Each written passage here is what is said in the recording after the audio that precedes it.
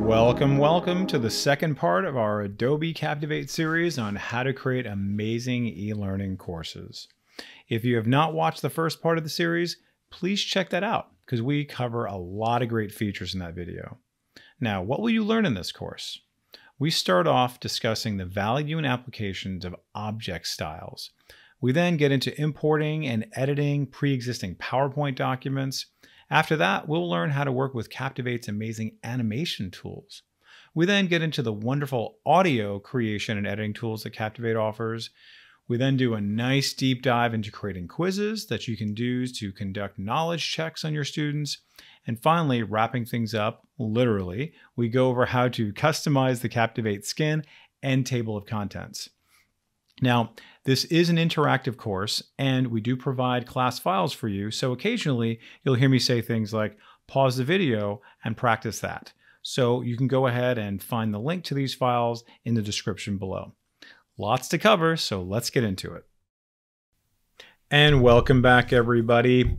We are going to start off this session 2 of our Captivate series talking about styles. Let's first define what a style is. A style is basically just a saved format. Why do we want to save a format? We want to be able to use that format over and over again so we can have efficiency and we can have consistency. So if we take a look at this little caption box that we have from a previous lesson where we did screen recording, you see that Captivate automatically generates this little caption box for us. And you'll see that, yeah, it kind of looks sort of how we want it to look, right? And then this one looks also kind of how we want it to look, but I might want to make some changes to this. But guess what? I've got so many caption boxes everywhere, all throughout the place, that I want to actually just change one and then make all of them follow suit. So there's that term again, okay? I want to have consistency and I want to be able to do it efficiently, okay? So let's just kind of look under the hood a little bit before we actually see how we can create styles. Let's see what's going on inside of the properties for each of these individual captions. So I'm going to click on this caption. Let's bring up my timeline. So you can see here's my text caption. Great, there's text caption 1. Okay, so I can certainly rename that if you want to. Okay, but I want you to notice over here that when I click over here on the right-hand side, you'll see it says default capture caption style. That's what this is. There's a little plus sign. It might have been modified along the way. It's fine. All right, and you can see I click on that one. Also, default capture caption style. Okay, and you're going to see I have them kind of all over the place, right?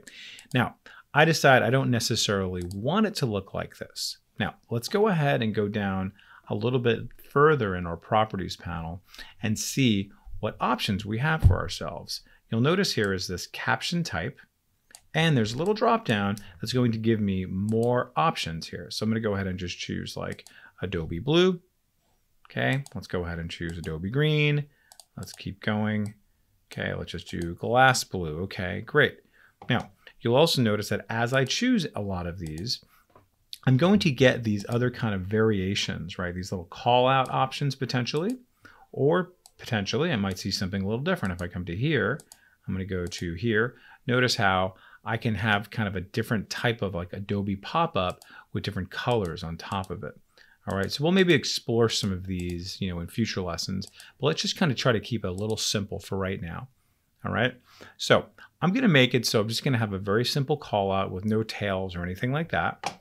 And I'm going to come over to here and I'm going to change the format even further, which is going to be maybe to a different font type, right? So I'm just going to choose maybe this one here. Nice all caps.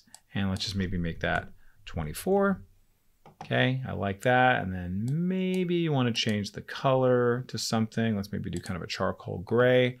I like that. Now, keep in mind, we've got all kinds of different options you can be working with in terms of your margins, top, bottom, left, and right. You can be putting on different highlights of things if you wanted to, your text effects. We did some of this stuff in our last part of the series. Go ahead and check all those out. All right, but now, why are we here? We're here to make it that when I change this capture caption style, I want all of them to follow suit, right? So I really like this one, and I want all the rest of them to basically mimic that. And I don't want to have to do that one by one manually. I'm going to use styles to be able to do that. Okay, now you will notice that this default capture caption style has a little plus sign next to it.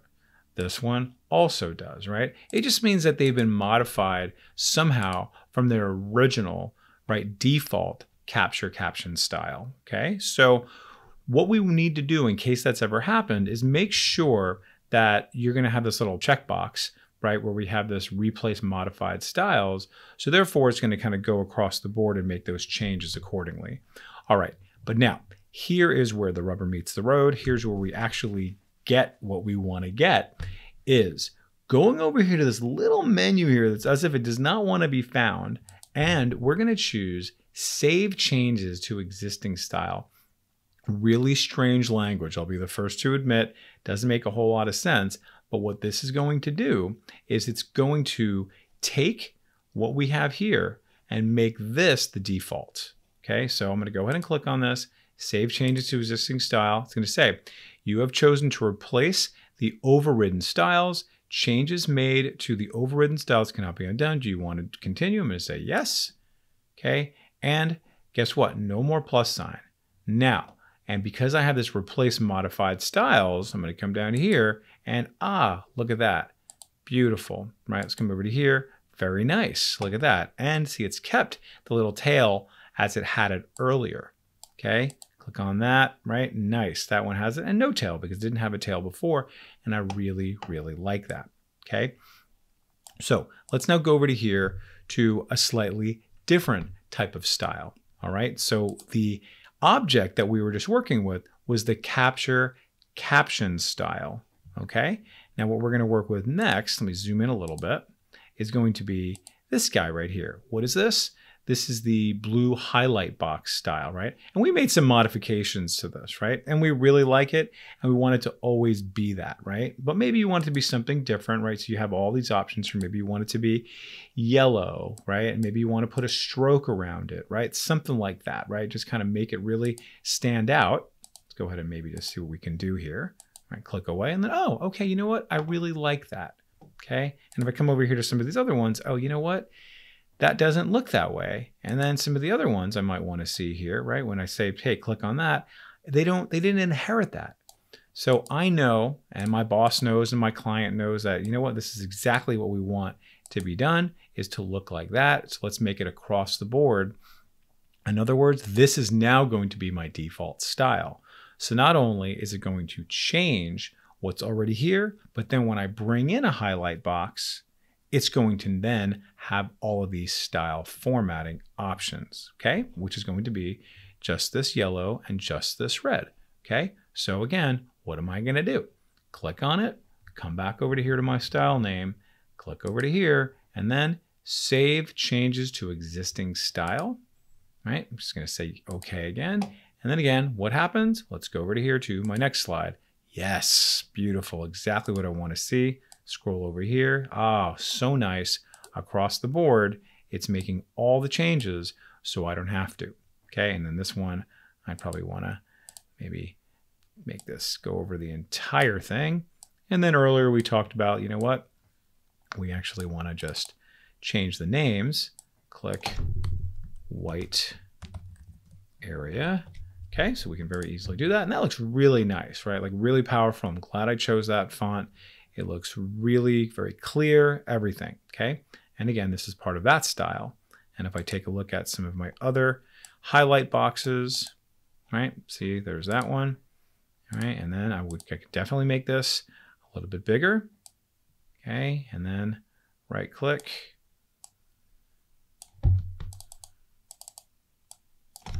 on selection, and I can move that anywhere over here. And this is looking pretty good, okay? Very visible. So now let's go ahead and just check it out in preview mode. So remember how we do that? I just want to see the next 5 slides. I'm going to do F10 as my keyboard shortcut, or click on this and you can see here is the next 5 slides, or certainly choose any one of these. Do F4 to do the whole project if you like. So I'm going to do F10 on my keyboard. Wait for it to load up, and I'm going to see all my highlights there, and you're going to see fantastic. There's my beautiful capture caption style. Great.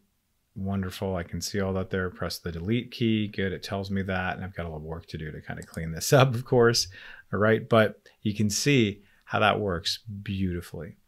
All right. Now, let's just see something else now. Okay. So I'm going to go ahead and just insert just a new content slide here. Okay. I'm going to bring this up right here. And let's just bring this to about 66, maybe a little bit. Let's do best fit. Okay, good. And what we're going to do is we're just going to kind of bring in something that's going to be, hey, this is just a little bit of text that's going to talk about whatever it's going to be, right? So I'm just going to go to a text caption. And I want you to see here, this is my default caption style, not to be confused with my default capture caption style. Okay, so this right here, we don't want it to be this size. We want to actually, every time somebody brings in some text that's going to be text caption, we want it to look a certain way. All right, so I'm going to go ahead and make this nice and big. And I'm going to choose a different font altogether. Let's go to our good friend Bebas. Okay, let's go even bigger than that. All right, and lovely. All right, because maybe I'm going to do another section right after this to do a different type of set of instructions, okay? So this is going to be my default set of captions here, okay? So great, fantastic. So let's go ahead. I'm going to say how to use the magic wand tool. Okay, click away, make that, okay. That's great. And if you recall from previous lessons, if I wanted to make this centered, right, throughout the entire screen here, I can go over to Window, I can say Align, and then what I want to do is I want to make this perfectly centered. You can see there it is, center horizontally, and then let's also center that vertically. Beautiful. I love that. Okay. Now, this still has not accomplished my goal of making it so the next time I bring in a text caption, right, so you can see here, I go to blank slide, see, and I say text caption, it's still coming in all puny, right? Not very impressive. So what I need to do is make this my default, all right? So let's go ahead and do that one more time for our third type of object, and then we're going to see how we can do it in a slightly different way that you may appreciate. All right, so very simply, I'm going to go over to here, and you guessed it, save changes to existing style, click OK, and let me scroll down here. Even though I have no text in it, you can see there it is, ready for me to bring in some content. But keep in mind, it does not do all of our centering and all that stuff. We're going to have to do that on our own because that's not about what the actual styling does. Okay, so next level around styles is to go to pretty much the nerve center where all of our styles live and where all of our object styles live. Okay, so what we're going to talk about now is something called our Object Style Manager. Okay, and where are you going to find that? You're going to find that inside of the Edit menu. Okay, you click on that, and you're going to see way down here is your Object Style Manager. Okay, so where are we going to go to manage our object styles? We're going to go to the Object Style Manager. And wow, you have so many different types of objects to manage here, right? The different styles associated with them. So let's just kind of take it slow here so we can see that we have a grouping here called standard objects. And then within that, you have one called captions. And then within that, you have a series of different captions here. So you can see here's my text caption, and that's why it looks the way that it looks. Okay, all right, that's pretty cool. I get that. All right, and then if you kind of dig down deeper, you'll probably see your capture, right? There it is, default capture, caption. Cool, that's the one that we created before. If I decide, you know what, I actually don't want it to look like this anymore, I can absolutely change it from here. If I'm going to set myself up for the future to know that whenever I'm going to create a button, I want it to look a certain way, I can do all that stuff here. Right? Here's my highlight box, right? Oh, look at that. I can make changes from here. So pretty much every type of object you could think of, you can make your changes here. instead of doing it on the front end. So totally up to you. So let's now go ahead and let's go back to our standard object. Let's go over here to our capture. And let's now just do a slightly different variation on this, okay? So let's just now go to, I don't know, halo blue, okay? And let's go ahead and just move our mouse over here. Won't be able to see it, but you can normally see it over here. So I'm just gonna go ahead and click OK for right now. Come over to here, and we'll be able to see, there it is, that made the changes, okay? Let's go back to it again, Edit, Object Style Manager. And again, I'm going to go to my standard objects, go over to here. But this time, when I can see this visibly, I'm going to make some changes to it so I can know, okay, what is this going to do before I even commit to it? Let's go over here to this Adobe pop-up, right? Actually, let's go to a different one, something a little prettier. Okay, let's try Adobe Red. And then instead of clicking on OK, I'm going to choose Apply. And then look at that. I can see it before I commit to it. Right? Pretty cool. So I'm going to go ahead and click OK. And then guess what? Every single one of these now is changed. All right. So really cool, really powerful. And again, it's about what? Efficiency and consistency. Okay. So therefore, every single one of these now gets updated. So whenever you're working with these guys, it's very important to establish what you want to be working with, right? What kind of look and feel do you want? Now, many of you are going to be working on teams, and you're going to want to be sharing your styles with people. Some people may be sharing it with you. All right. So if we go back to the Object Style Manager, I want you to see way down here is this option here for importing and exporting. Everybody see that? Importing and exporting. All right. Now, if I click on this guy here, you're going to see, what am I going to export? The selected style only, all styles of selected object, or all styles of all objects. If you're like, man, I just worked on like 15 different ones of these, and I just want everybody to see all the work I've done. I'm the designer. I'm the one who's in charge of this, right? I've got the style guide. I know what fonts we need to use, what colors we need to use, everything. Let's stick to it. Then I need to share it with everybody so then they can import it, okay? So let's just say I'm ready to do that. I click on this, and then guess what? When I choose export, you're going to see it kind of names it. Let me just go ahead and do this one more time. All styles, excuse me. I missed that step. Click on export, and you're going to see here is the Captivate styles file for the entire documents. Okay, so you can see that it actually does the entire documents Captivate style files. Okay, so really, really heavy stuff here, right? And then once I bring this in here, let's just go ahead and bring that into our class folder. You'll have that access to that. Call it whatever you want. It's up to you. And then it's exported successfully. I click OK, click OK. And then later on, when I'm ready to do a blank new one, guess what I'm going to do? I'm going to go ahead and go over here to Edit, Object Style Manager. And guess what? I'm going to import it. And I'm going to find my class files here, go over to here, and then bam, there it is. And then you can say import operations is about to begin. The style that you were trying to import may already exist. Do you want to overwrite the existing styles, right? Okay, I'm going to say yes. It may take a little while. There we go. And now if we take a look, bam, there's that. And then you can see, awesome, fantastic. I'm so happy. And now you can see if I'm ready to do a new object. And more specifically, I'm going to do new text caption. Holy cow, there it is. How to be amazing at Captivate. Okay, and cool. And there you go. Okay, so we're kind of just sort of doing a nice little round trip about this so we can actually see how cool that is to be able to create your styles, be efficient with them, but then ultimately how we can share them between projects, between teammates, okay, and collaborate, all right? And you can see how you can do it for every single object available, okay? And really, how are we defining objects? There's a lot of different objects around here, right? A lot of different things that you might be working with you don't even realize, like click boxes and things like that.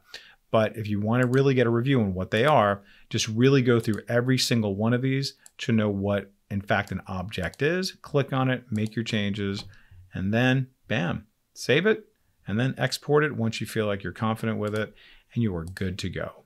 All right, so again, it's about consistency and, say it with me, efficiency. Pause the video, practice this, get it down, get your styles down, share it with your team, and soon enough, you will be rocking and rolling with all of your different projects, executing flawlessly and efficiently. See you in the next lesson. In this lesson, we are going to continue on with our Magic Wand tool demo, but we're going to talk specifically about mouse options. In our previous lesson in the series, we did talk a little bit about how we can work with our mouse and change the size and change the different types of mouse. So we're going to continue on from there, but we're going to maybe go a little bit more deep and sophisticated with this lesson. Now, some of these slides have mouse movements in them. How do I know that? When I recorded this, right, using my screen recorder, I said, listen, I want to record the mouse movements. Verification of the fact that it has mouse movements on here is this little mouse icon there, right? Across the board, you'll see it, mouse, mouse, mouse. Okay, and you can see if I were to click on this now, here's a little mouse movement that's happening right there. Click on that, there's one right there. Bam, just like that. You'll also notice that within the timeline, I also have a little mouse thing right there, and you can see when the mouse is actually coming in, when it's going to leave, right? Click on that, you can see that. Now, some of these things you might want to change, right? So as an example, you might want to have control over what the mouse is going to even in fact look like, all right? So when I click on this layer, mouse, I want you to notice now I have properties for that mouse, and you can see that maybe it's going to be a slightly different thing, and this one just happens to look like the magic wand, right? Do I want that? Probably not, just a coincidence, but notice here's one that looks like a little hand. Okay, all right, or maybe I want to do it like an arrow, okay? But guess what? I've got some other things kind of hiding over here, depending on what you are trying to communicate, right? Maybe you're doing some of these little resize things, moving around. If you're doing like Excel, you know, you're resizing the pane. You just really want to communicate this is what people are going to be seeing on the screen, okay? So it's really nice to give you lots and lots of options, all right? Another thing you may want to do is change the size. So I'm going to go over here to double the mouse size, right? Making it a lot easier for people to see. Great, can't mistake that. So turn that off, turn that on, right? It's probably even more than double the mouse size, right? So I like that, pretty cool, pretty happy with that. Then you also have this straight pointer path. What is my pointer path, right? So if we zoom in a little bit, you'll see this little sort of blue set of arrows, and then you see this little kind of red thing happening there. That's my pointer path. What I'm going to do right now is manipulate this. I'm going to go right on top of where that red part is here, and I'm going to bring this down because now I'm able to control where the mouse is coming from, right? So if I undo that, let's take a look at it in preview mode. Okay, I'm going to go ahead and say next 5 slides, and I want you to see what's going to happen, right? After about a second, it's going to come in, and then it does that. Okay, and then from my viewers, I've gotten feedback that, you know what, I don't even really see where that mouse is coming from. It's really sort of coming out of nowhere. So I want to kind of give them a little bit of kind of ramp up time. So I'm going to actually come down here, right? And I'm also going to make this start a little earlier. Okay, so this is a little bit of timeline basics. You can go and review the last video in our series if you want. See how we can actually make this come in a little sooner, right? And then, so I'm able to do this.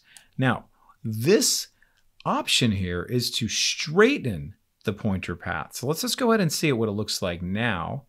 Non-straightened, but moved, hitting F10 on my keyboard.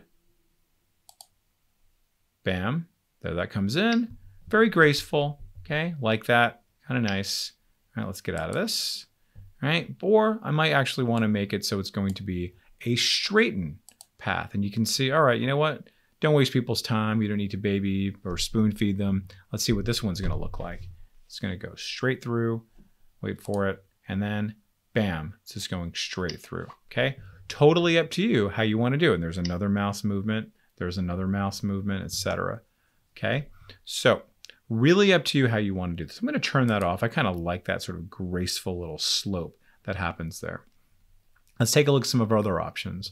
Reduce speed before click. Another really nice and I think considerate type of educational technique that someone might see the mouse and they're like, oh, whoa, I didn't see that coming. And then it slows down, gives you time to sort of process what you're about to see.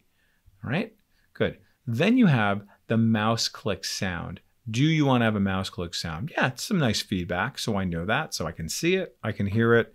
That really helps the learner sort of have a kind of a more well-rounded experience around it, okay? Is it going to be a single click or a double click? Totally up to you.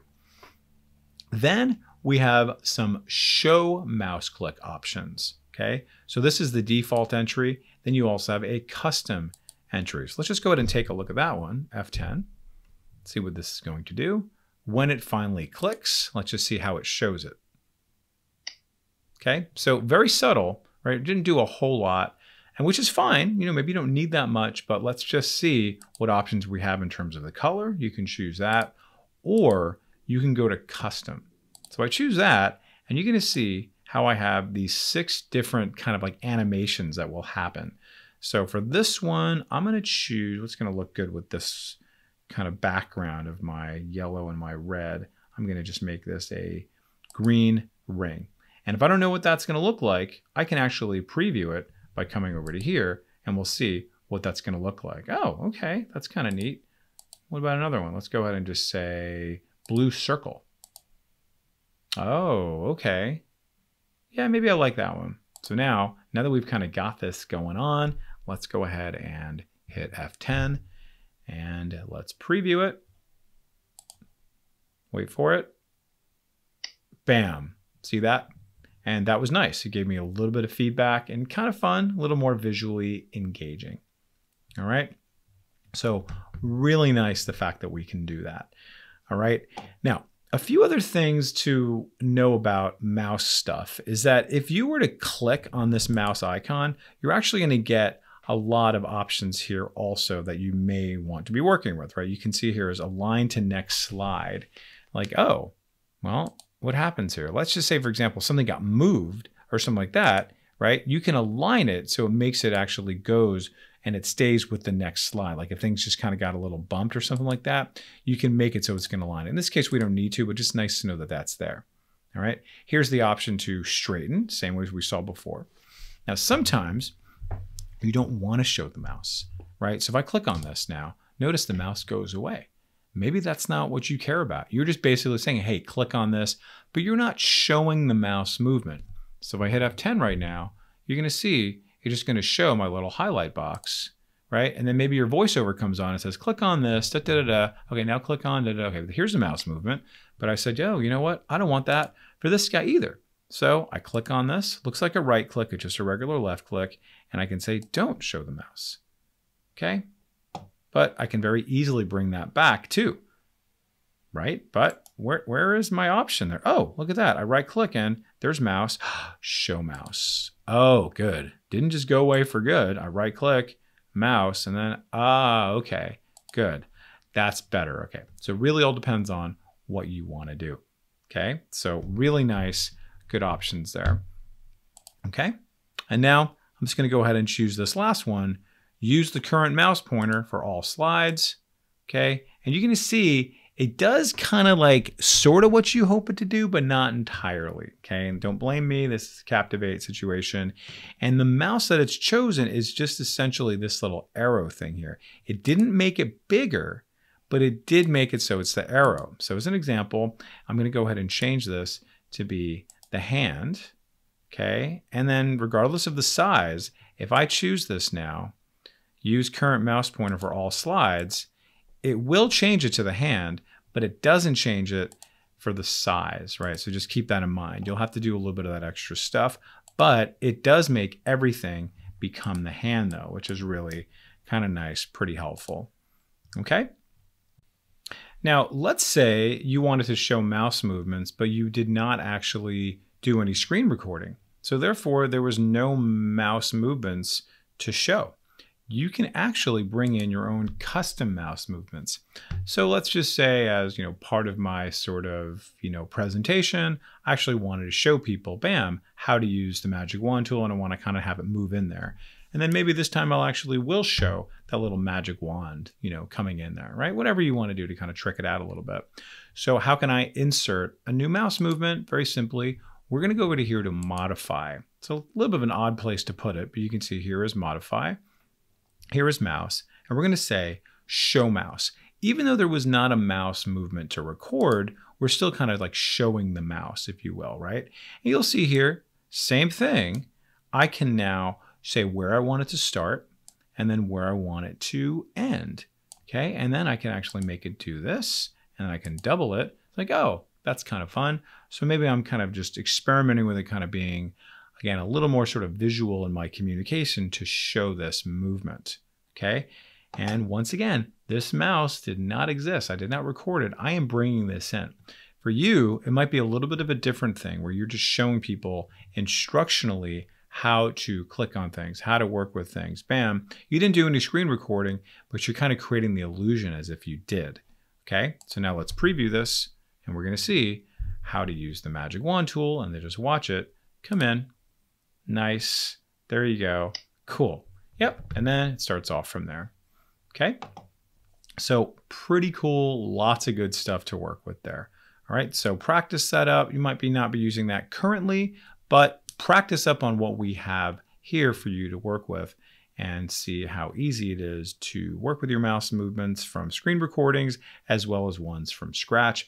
Resizing your mouses, changing the timeline, changing the different types of mouse movements, where they're coming from, straightening them, doing a double click, doing different color click, right? All kinds of great options to work with. All right, practice, pause the video, and we'll see you in a little bit.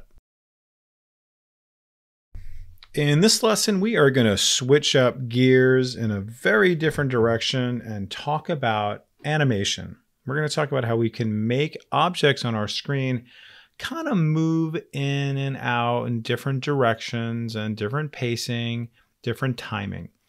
All right. Now, if we take a look at a finished version of this, we're going to see here in this Welcome to London slide, we have all these little arrows here, right? We have a green arrow going into a red square, right? And you can see this one's coming from the bottom, going to here, going to there. What exactly is actually happening here? So let's just see when I preview this.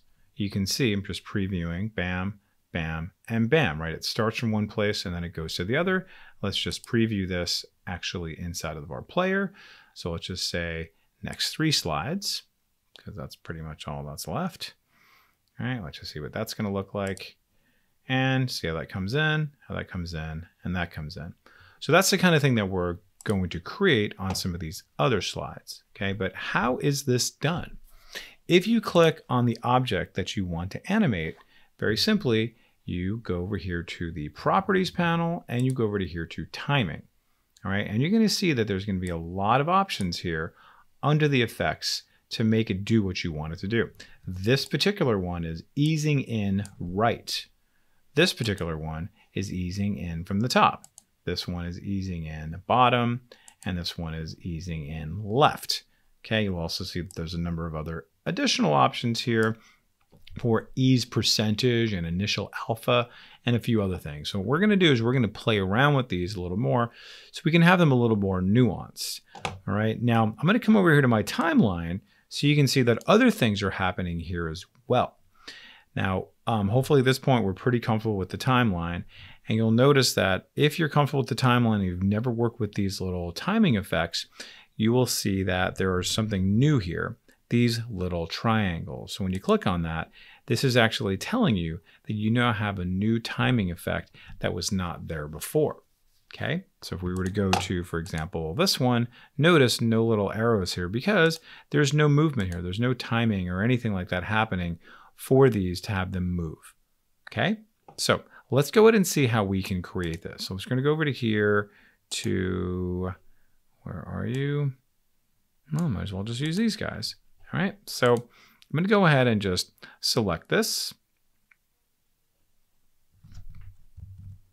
Okay, let's go over to here down to our massage slide, and you can notice when I click on it, right, there's not going to be any kind of movement happening here.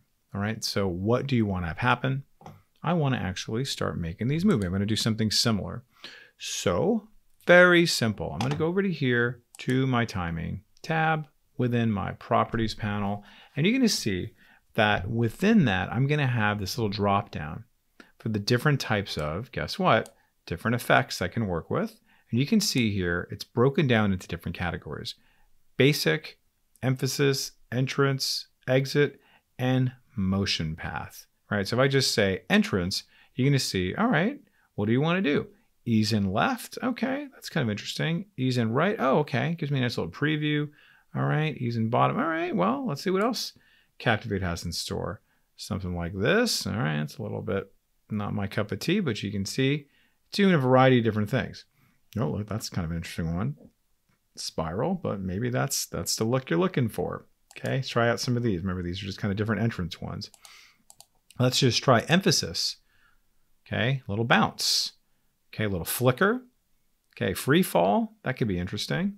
Maybe you want to do a little faster, right? So it's really up to you, you know? So make sure it kind of stays professional, but also just make sure that these have a purpose, you know, that there's intention around it. Don't just kind of go crazy with it just to kind of show people you know animation. Make sure you're doing it with purpose. Many times the purpose is going to be about pacing your content because you kind of want to bring it out one by one.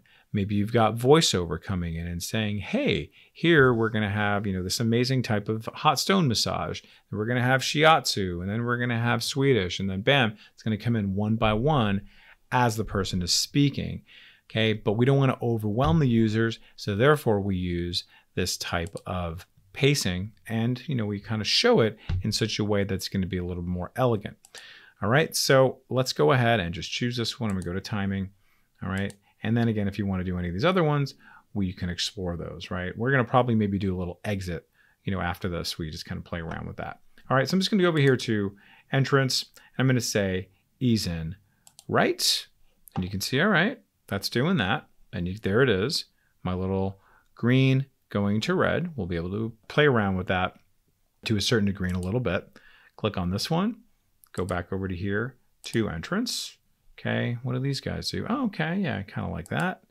Very nice. And then look at that. As I'm doing this, notice my little arrows now appear to tell me, okay, there is in fact going to be some type of timing and effects that's going to happen there. All right, and now we got that one, and then let's do one more for this guy here, entrance, right? Ease in from the top. And click on this one. And then let's just do one completely different now. Let's just say emphasis, and let's just, I don't know, let's do a free fall, okay? So maybe that's what you want to do. Totally play around wherever you want to do it. You know, it's really up to you, okay? Now, you're going to see there are going to be different options here, okay? And there's also going to be different options here. So we're not done yet, but I do want to preview this. So I'm just going to go ahead and hit F10. And you're going to see they're going to come in one by one, right? That one's going to come in, that one's going to come in, and notice how they're kind of overlapping, right? That one's going to kind of come in and bounce away. Obviously, we don't want that one at all. So we're going to learn how we can say, listen, I don't want that. Let's override that. Let's change that for something else. Let's do these kind of one by one. I click on this, and then you'll notice here is my Marble Arch 23. I have no idea what that is. Horribly labeled. We'll just say 2 women. Okay, great. We have that. All right, what's this one? Oh, you know what? That's a hot stone massage. Okay. Oh, okay. You know what? It's really important we get this down. All right. These are flowers. Okay, so definitely make it so we have some good labeling happening here.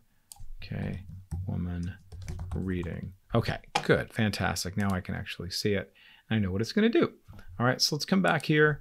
And now let's see the different things that we can do here. All right, so let's take a look, first of all, at this little green arrow here.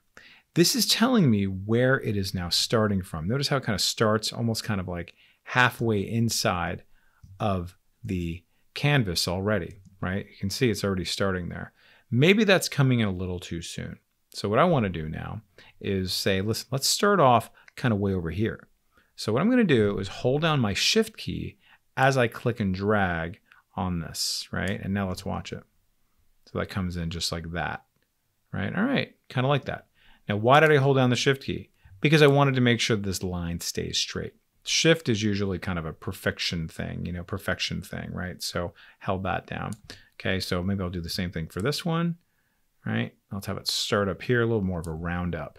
Same thing for this guy here. All right. Now for this one, let's actually remove this animation. How do you remove it? Notice it says here, apply effects list. This is free fall. Nah, not a big fan. We're experimenting, but don't want to do that. So I'm going to go ahead and just say, listen, goodbye. No animation is going to be on this at all. All right, so let's just come back to our old tried and true entrance. And then let's just say ease in left. And very good. Now let's just go ahead and have this start off a little bit over there. And we're good to go. All right, now let's just preview this and see which ways we can do to kind of improve this. So I'm going to go ahead and hit F10.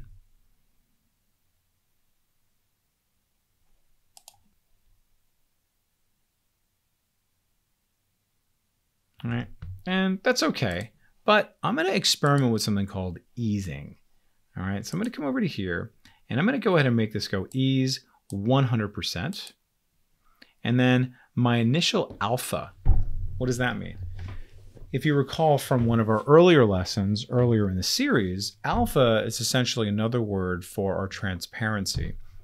So the initial alpha, it means it's going to start off invisible, which is probably not what I really need necessarily. So that's just more work for the program. It's going to make it just kind of a bigger file, if you will, right? So it's just like, hey, that's extra work.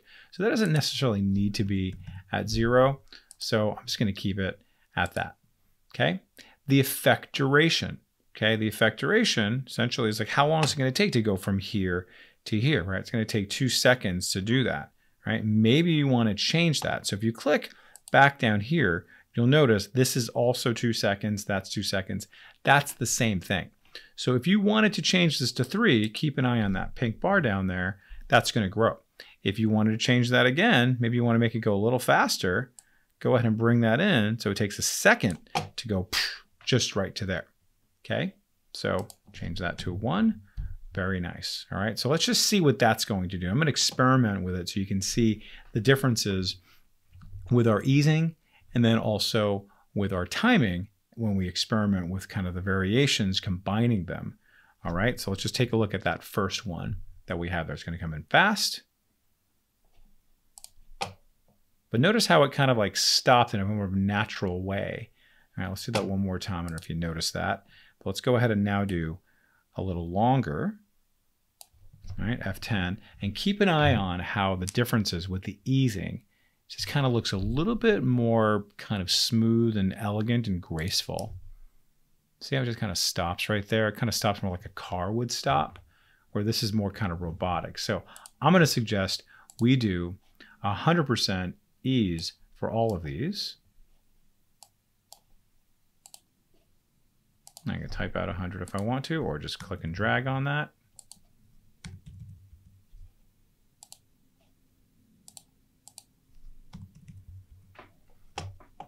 All right, and if you wanted to, you can experiment. Well, what does that look like with 100% alpha versus the other ones that are at 0? This one is at 100%, but it doesn't really matter because it starts off the side of the main stage anyway. So let's see it go. Watch it. Here it comes. It's visible. That one's visible. Notice how it kind of like comes to a nice, graceful stop. Big difference when you're working with your easing. Okay? So you'll want to play around with that. All right. Now, some other ones you may want to consider doing is working with your exit. Okay. So what I'm going to show you here is not only a new kind of animation, but you may want to actually have it so you have animation on one object that's going to have more than one kind of animation. Okay, let me say that a little bit better. So in other words, you can have multiple animations on one object. Okay, so let's just say I want this one to come in and then I want it to leave. Okay, kind of the same way it came in. All right, that's going to be kind of a nice little effect here. So I have my two women right there.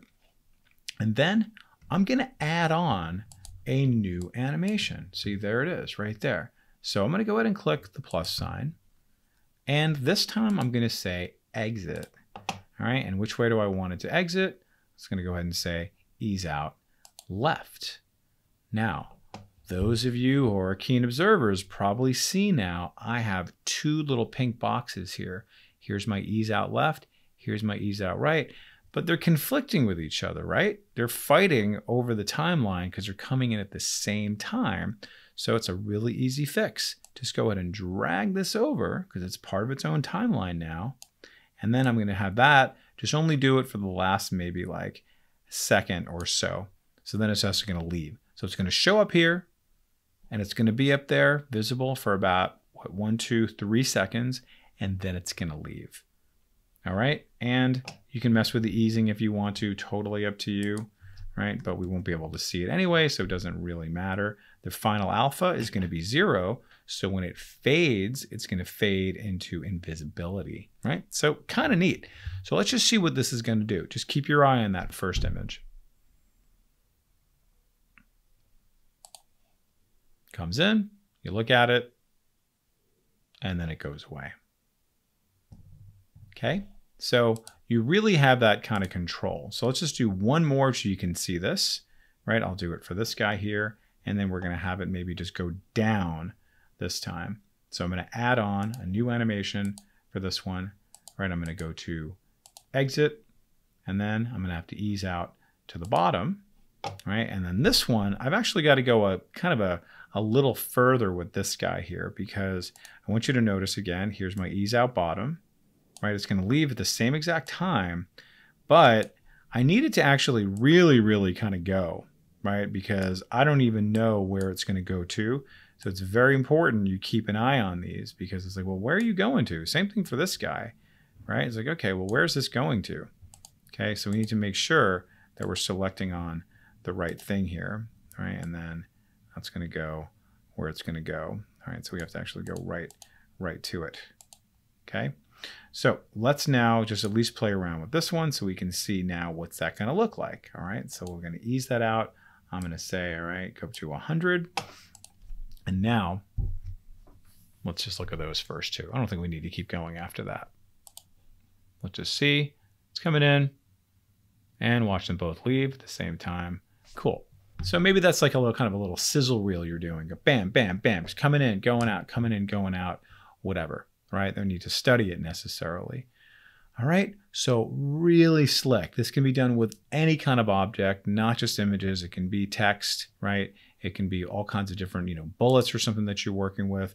Again, it's about timing of your content, pacing it out, but it could also be for visual interest. Like I said, kind of a sizzle reel, just things kind of popping in, flying out, and maybe you're doing something a little bit more kind of exotic, right? Like having it kind of bounce, right? Or whatever you're doing, but just know how things work in terms of our layers within our timeline and understand how we can add on more than one type of animation, and you can ease in, ease out, do all kinds of fun stuff. All right, so go ahead and pause the video, practice this, okay, and then just make sure you use it with intention and purpose. Don't overuse this. It can be very easily overused, okay, but just make sure you're using it with kind of good design in mind, and we'll see you in the next lesson.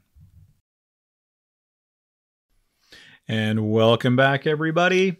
We are now going to talk about working with PowerPoint. I know that we are currently working with Captivate, but we are going to explore this option because many of you are working with recycled PowerPoints and you don't want to toss away all your old work and have to do it all over again. So how do we bring in PowerPoint slides into previously existing Captivate files, or how do we create a Captivate file based off of a PowerPoint, and that's it entirely. Okay, so we have a few different options we can work with. Then after we bring it in, let's say we want to make edits and it's linked up to that PowerPoint. How do we work with all of that, right? So we've got a number of different options to work with here. So let's just say I have just a previously existing file right here. So I'm just going to go ahead and call this rate of return. Okay, and this is going to be a rate of return, and call this cap for Captivate. And this already exists, and I know I've got a ton of PowerPoint stuff that I want to bring into this. So what I'm going to do is go over here to my plus sign for slides and very simply just say, hey, listen, I want to bring in a PowerPoint slide. So it's going to tell me here, okay, so insert slides and insert after the selected slide below. It's like, okay, yeah, that's fine. And then it's going to ask me, well, what actually is the file that you want to bring in? And you can see here I have a rate of return.pptx file. Okay, good idea to be working with the latest and greatest version of PowerPoint if possible, namely having the extension be the pptx. All right, so I'm going to go ahead and double click on that. What you're going to see, it's parsing, it's processing, it's doing all kinds of wonderful things, a lot of magic happening in the background. Could take a little while, so I'm just going to keep talking to kind of stall and pause all of this until it now finally pops up. And you're going to see now I'm looking at 22 slides, everything that's in this PowerPoint. Okay, so what do I want to bring in? So, well, you know what? I actually want to bring in very few of these. So I'm going to go ahead and clear all. Notice how these check marks now go away. And I'm going to say, yes, I want this one. I want this one. I want that one. All right. And then that one's pretty good. Right. And we'll just keep it at that for right now. Then it's going to ask me, all right, so how do you want these to advance? Do you want them to advance on a mouse click or do you want them to advance automatically? My suggestion for you is to choose automatically, because automatically is going to give us the ability to then have some more manual control over it. If you choose mouse click, it's going to create this interaction of a clickable kind of like invisible film over the whole thing, and you're going to have to remove those, right? So it's a little bit confusing when you actually do it. So there's going to be a little option to be able to do that, right? So let's now go ahead and we're going to say, like I said, from my drop down here, we're going to say automatically. And then I want to have high fidelity, meaning high quality. I do want them to be linked up, right? Meaning that if they make changes here, I want it to actually show up here as well. And then slide duration, whatever we have as the slide duration inside of PowerPoint, I want it to show also within Captivate. All right, so let's go ahead and click OK. Let's wait for it to parse and process. And very soon, you're going to see we're going to have 1, 2, 3, 4 additional slides there.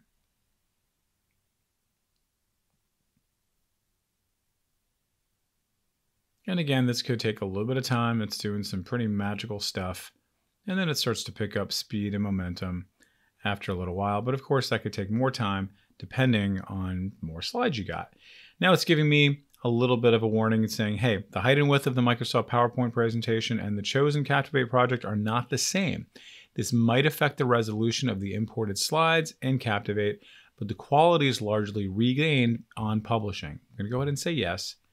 And just like that, now I have them in here, and I really didn't lose anything at all. Now, just one little tip for you, in case things are a little bit funky and you want to be able to work with a little bit better in terms of the size and scaling and all that, if you go over to here to modify and choose Rescale Project, you can then reset it to be whatever the resolution and aspect ratio that you want it to be. All right, let me go ahead and cancel that out. Now, let's go over to here to this slide, and you're going to see there it is. Now, if I try to make edits to this, I won't be able to do it. Come over to here, can't do it, right? So what I need to do is actually make edits to the PowerPoint in order to make this work. Now, before we make those edits, let's talk a little bit about the library. So if we come over to here, you'll notice here is the library right next to properties. And within the library, we're going to see a number of different categories like our audio, which we're going to get to in a little bit. If we have images, right? If we have video, but we also have something called presentations, okay? Now here you have a presentation called rate of return. Now you'll also note that on the right-hand side, I have this little green circle. I move my mouse over, it's telling me that it is in sync with the source, meaning that no changes have been made to the source, so therefore everything is hunky-dory, no problems at all. But let's say I make some changes to it. So I'm going to go ahead and make changes to my PowerPoint. Go to rate of return. Then I'm going to go ahead and just make some changes to this. All right, so I just know that, you know what, we're actually going to remove this. Okay, and then maybe I'm going to move this guy up a little bit and also make him bigger, right? Just like that. Okay. And this one also, this is going to say risk tolerance levels. Okay, or just level. Okay, good. Super happy about that, right? And then maybe that's all I'm going to do for right now, but it could be, you know, any of these other things you want to do as well. You know, maybe I'm going to make this and just go a little bit more kind of extreme, really test it out. Green, okay? Excellent. Now that is saving, right? I'm going to go ahead and just take care of that. I close out of this. And now I want you to notice what's going to happen. These guys get all sync up with each other, right? I come over to here, and then guess what? None of these changes are actually happening, right? Okay, all right. So what's going on here? I don't see that happening. But now I'm going to come over to here, and then notice how this turns red. And now watch this. Let's keep an eye on, like this one's a good example. You move your mouse over that little red ball. It's saying not in sync with the source. And all we got to do is click on it to update. So watch this and keep your eye on all three slides. Click on that. It's now syncing up. I didn't even really do anything there, right? Just so you know, right? It just kind of said, hey, where's that PowerPoint file this guy's been working with? Let's go ahead and bring that up and let's just refresh it. It's doing its thing. It's finding it and it's updating just as the caption says. So we're going to wait patiently while Captivate and PowerPoint have a little discussion, shake some hands, negotiate some treaties, and wait for everything to get up to date. And this is very good if you're working on a team, that you are the developer. You're working in Captivate, somebody else is working in PowerPoint. You can still have all these things sync up with each other, that your other person who's in Tallahassee, you're in Tacoma, and all of a sudden, bam, those changes are made. You see a little red circle, and then you say, oh, you know what? We should probably update that, and it's going to come in seamlessly. All right, so let's just wait. This could take some time, but that 10% will just jump up in no time. And we're back, and we have our little green circle there, and let's check it out. That's bigger, and there's our coup de grace. There we go. We have different colors, and it actually says risk tolerance level. Okay, so very cool. Now, let's see this as an actual presentation. So we know that this, in fact, even though it looks a little grainy here, this, in fact, will show and play quite nicely. So I'm just going to go ahead and hit F4. That's going to be playing the entire presentation there. And let's go ahead and run that. Okay, that's nice and clean. Of course, that's my text. And then look at that. Beautiful PowerPoint. I'm going to go into the next one.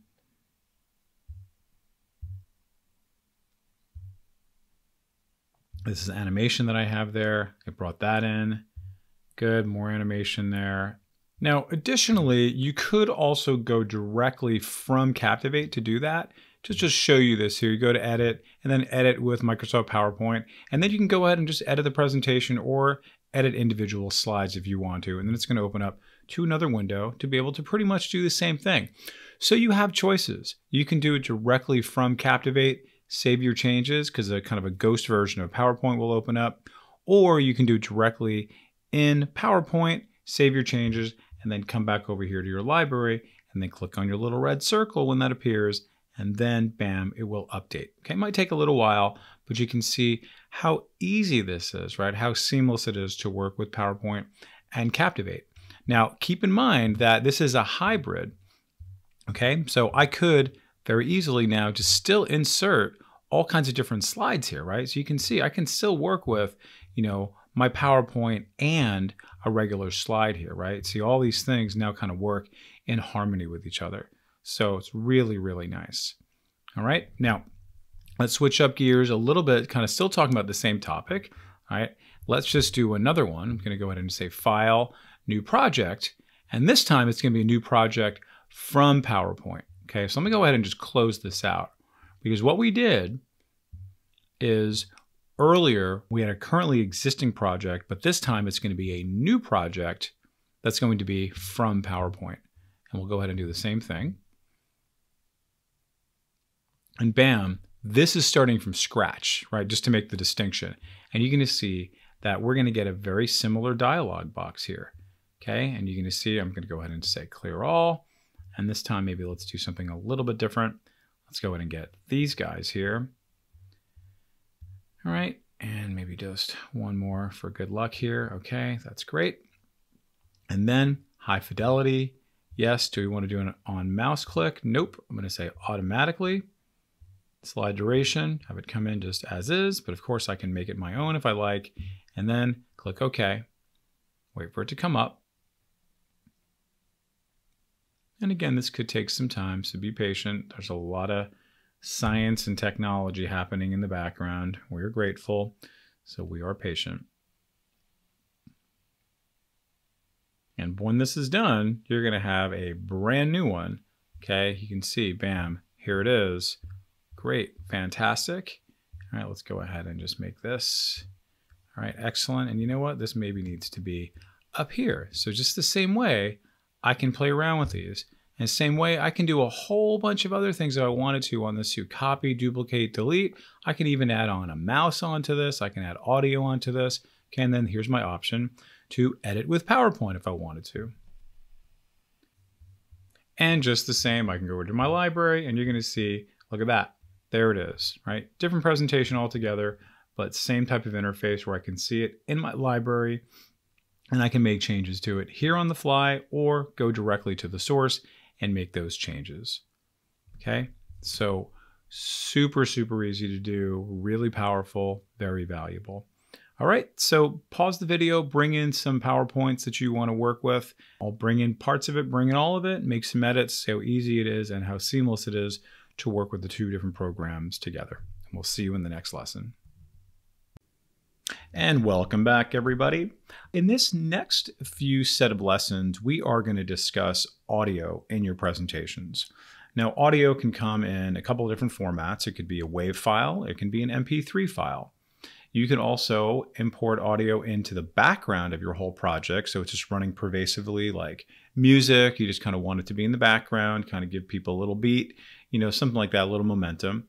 But you can also have audio that, let's just say text comes in and each time the person is reading what's on the screen, there's also a narrator that's coming in to say the same text that's on the screen. Okay, and you can bring in all that text piecemeal, meaning that one slide after the other, or you might want to do it so it just kind of goes throughout the entire slide deck. All right, so we got lots and lots of options here, okay, including the ability to even edit your audio. So we're going to break up this series of lessons into all those different components, okay? So the first thing we're going to talk about is working with background audio. So if I play this currently, I'm going to go ahead and launch this now. You will not hear any audio at all. And what I'd like to do is have a nice little background audio. So I'm going to go ahead and play this. And if I play it, there's nothing there, right? And which is fine, you know, maybe that's what you want, but other times you might just want to have a little bit of, you know, background music for just entertainment purposes, right? Just for kind of energy, morale, you know, engagement. All right, so that's what we're going to do here is we're going to work with bringing in our audio from the background or into the background. So how do we do that? What you to notice here is an audio tab right up here. And I'm just going to go ahead and say import to, and guess what? I have objects, slide, and background options I can import my audio to. Okay, so we're just going to say import to background, and I'm going to go here to our class folder. You'll notice you have images and assets, and then here is audio, and you have lots to work with here if you want to experiment. So we've got a few different background audio, right? Background music, right? We have another one we can work with, but just notice here that some of these are MP3s and one of these is a WAV file. Okay, so let me just go ahead and experiment now. I'm just going to go ahead and just double click on this. And as soon as you bring it in, you're able to actually sample it and potentially even do a little bit of light editing on this, right? So let's just see what is this going to sound like before I commit to it. So I'm going to go ahead and click on this.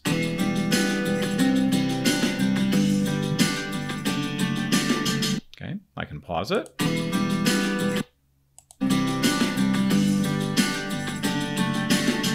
Okay, and that's it, right? So it's like, yeah, well, you know, it's actually really not that long, so I don't even really know if I want that. So let's try that another way, right? So I'm gonna go over here to import to background.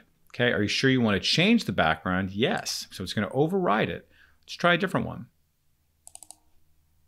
Same process. Okay, a little more kind of ethereal. And you can see here, this is 32 seconds long. Okay, and then I might want to have that loop. All right, has a little bit of variety happening there. Let's maybe try another one. Say yes. All right, how about this background music? Oh, it seems like it's going to be a little bit bigger. And you can tell before you bring it in as well from your file manager. So this is probably going to be a longer audio file. All right, let's play this one. And just like how you can do with your timeline, I can hit the space bar on my keyboard.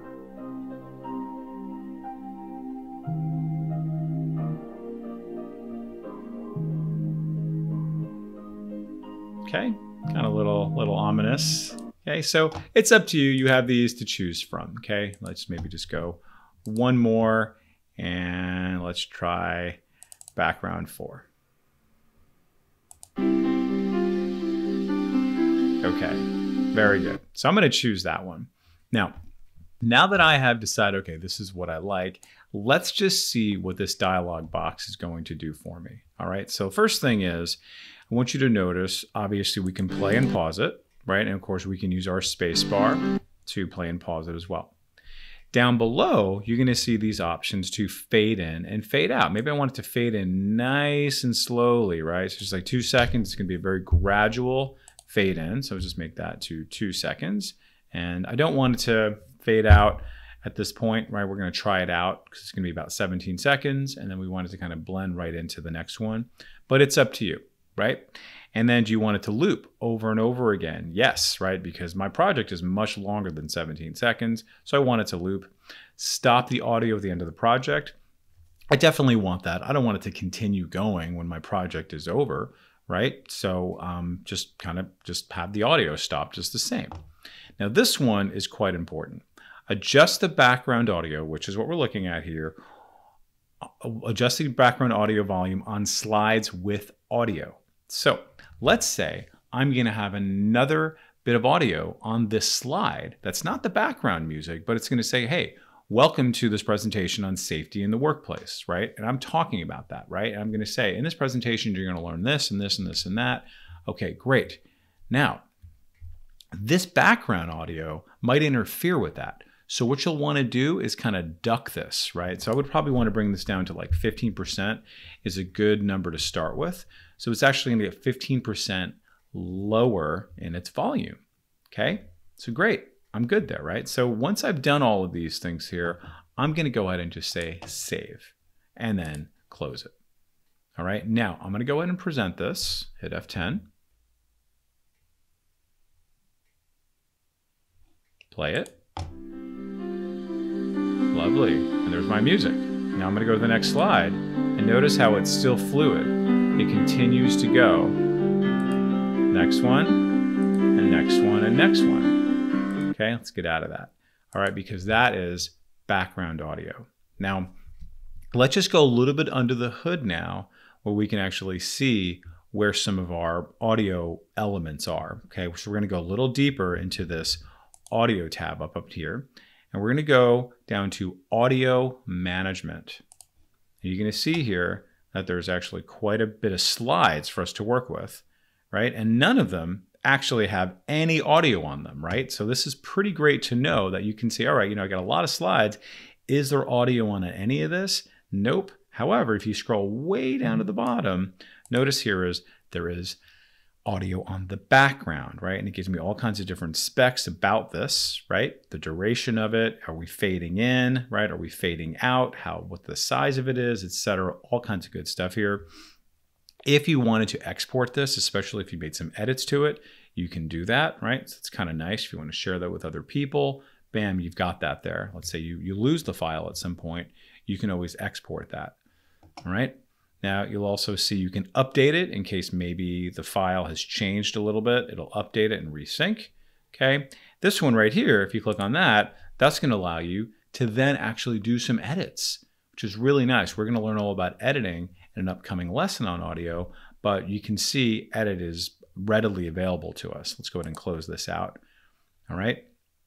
And then at some point, you may want to actually print all of these out because maybe you're kind of talking to your designers, you're talking to your voice talent, you're talking to your music department, and you just need to see what slide has what and for how long and do all that other good stuff there. Okay, I'm just going to go ahead and just say okay. And the next thing I want to talk about is your library in another context, right? So if we go over to here to our library, you're going to see now how I have this audio part right there. Okay, so let's go ahead and click on this and we'll be able to listen to it. Okay, that's one that I brought in. Another that I brought in. Another. And another. Wow, how interesting is that? Okay, the fact that I brought them in at any time at all, Captivate still remembers it. It has it there in the background, so I don't have to do that again. So in the future, if you ever want to use any of these ones that you brought in, it's still in the library, okay? Now, check it out. I also have the ability to right-click and do all kinds of different things with it. If you wanted to edit it, if you want to export it, if you want to delete it, rename it, duplicate it, do all kinds of different things directly from the library, okay? So really, really helpful stuff here, okay? So just know how it all kind of comes together from this audio tab up on top here. We imported it, right? And then once we imported it, we're able to go over to our audio management and we'll be able to see it down below. We have all kinds of different options here. And we also have options within our library to then work with our audio file in whatever way you want to do it, right? So in terms of playing it, renaming it, deleting it, doing all kinds of good stuff here, including all the other ones that we tried that we decided to reject, okay? So background audio, I think pretty important, definitely worth adding something on there. There's lots of places to get background music or whatever it is. If you want to get it from Adobe stock, you can do that. Getty Images actually has some royalty-free types of audio that you can explore, but there's lots of stuff out there that you can see what's available. All right, so go ahead and pause the video, practice bringing in and maybe doing a little bit of editing and some organization around your audio. And continuing on with our discussion about audio, let's now do some recording of our own audio. So you may want to do some recording slide by slide as you're looking at your slides, whether it's going to be what we call scratch audio because you're going to be working with voice talent, or you might actually be the voice talent and you're going to be recording the audio on the fly as you work with your slides, as you work with your production. Okay, now a good little tip that I recommend you do is you actually have some notes or a script all ready for you. Okay, now Captivate provides a really nice tool to be able to do that. So if I go over to here to Window, I want you to notice here is this option for slide notes. And you'll notice that the timeline now gets kind of split up into two. All right, so for this particular slide, I want to have some notes. Essentially, it's going to be my script for this. So I'm going to go ahead and click on my little plus sign. And I'm just going to say, welcome to the lesson on safety in the workplace. We will learn all about how to stay safe on the job. Okay, we're just keeping it simple here. All right, click away. And now that is all ready to go for when I start to do my recording. Okay, so you'll see that in just a little bit, but I think it's important for us to understand that this is available for us, how we get there. Okay, again, from Window, And you can see here is slide notes, right? If that goes away, don't worry about it. You can always bring it back. Go over to here to slide notes, and then bam, there it is. Now keep in mind that every slide is going to have its own little area for notes, right? So depending on how you're doing this, okay? So if you're going to be just doing slide by slide, you want to have notes available there, you can absolutely do that. All right, now let's just see this in action. So I am ready to go. I'm ready to do my recording, and I'm just going to go ahead and just say, okay, let's just say record. And then what I'd like to do is start my recording, okay? But a few things I got to do, all right? First of all, take a look at your device, right? You can see here, it's okay, well, which device are you using? And make sure it's calibrated. So when you click on that, you're going to want to make sure it's all good and all ready to go. Calibrate input, okay? So go and say auto calibrate, and it's listening to me. That's great, fantastic. Stop calibration, okay? Record, okay? And then I'm testing, fantastic, testing. It can pick up on me. That's great. All right, and I'm good to go. All right, so I'm going to go ahead and click OK. And now I click OK, and it's pretty much good to go, right? So at this point, you're probably already clear that it's working. This might be an optional step for you, especially if you see the name of your microphone there. But at least I know that the recording is going to happen. The fact that you can hear me right now means that my microphone is working. All right, but also the fact that you saw those little lines there. Okay, now, before I start going into just recording, which is going to be this red circle right there, I want to do a couple of other things. First of all, I'm going to click on preview. And guess what I'm going to preview? The current slide that I'm on. All right, and this is actually really important if you're going to have a step-by-step type of recording, that you want to make sure that your timing is right. Because as I am recording my voice, I might want to see what's on the slide. So as my animation pops up, here's step 1, and here's step 2, and here's step 3. So I am now speaking in sync with what I'm seeing here in my preview. Okay, so keeping that in mind, that this preview can be very, very valuable for you. Now let's come down here to our captions and slide notes. Remember, we just did that a few minutes ago, right? So let's go to here, and then guess what's waiting there for me? So I don't need any kind of shuffling piece of paper in the background. I have this right there for me to cheat, okay, which is kind of nice. Also, I have the option to make this nice and big so I can really, really see it. Okay, that's fantastic. And this is going to kind of hang out here and sort of be floating as I click on this record, right? So it's really nice, very smart, very considerate for us as developers and us as voice talent if we are the ones doing this. Okay, so have a cup of water, right? Clear out your throat, have a little tea, brandy, whatever you're going to do to actually get yourself all set up. You might also want to rehearse a little bit. Welcome to the lesson on safety in the workplace. We will learn all about how to stay safe on the job.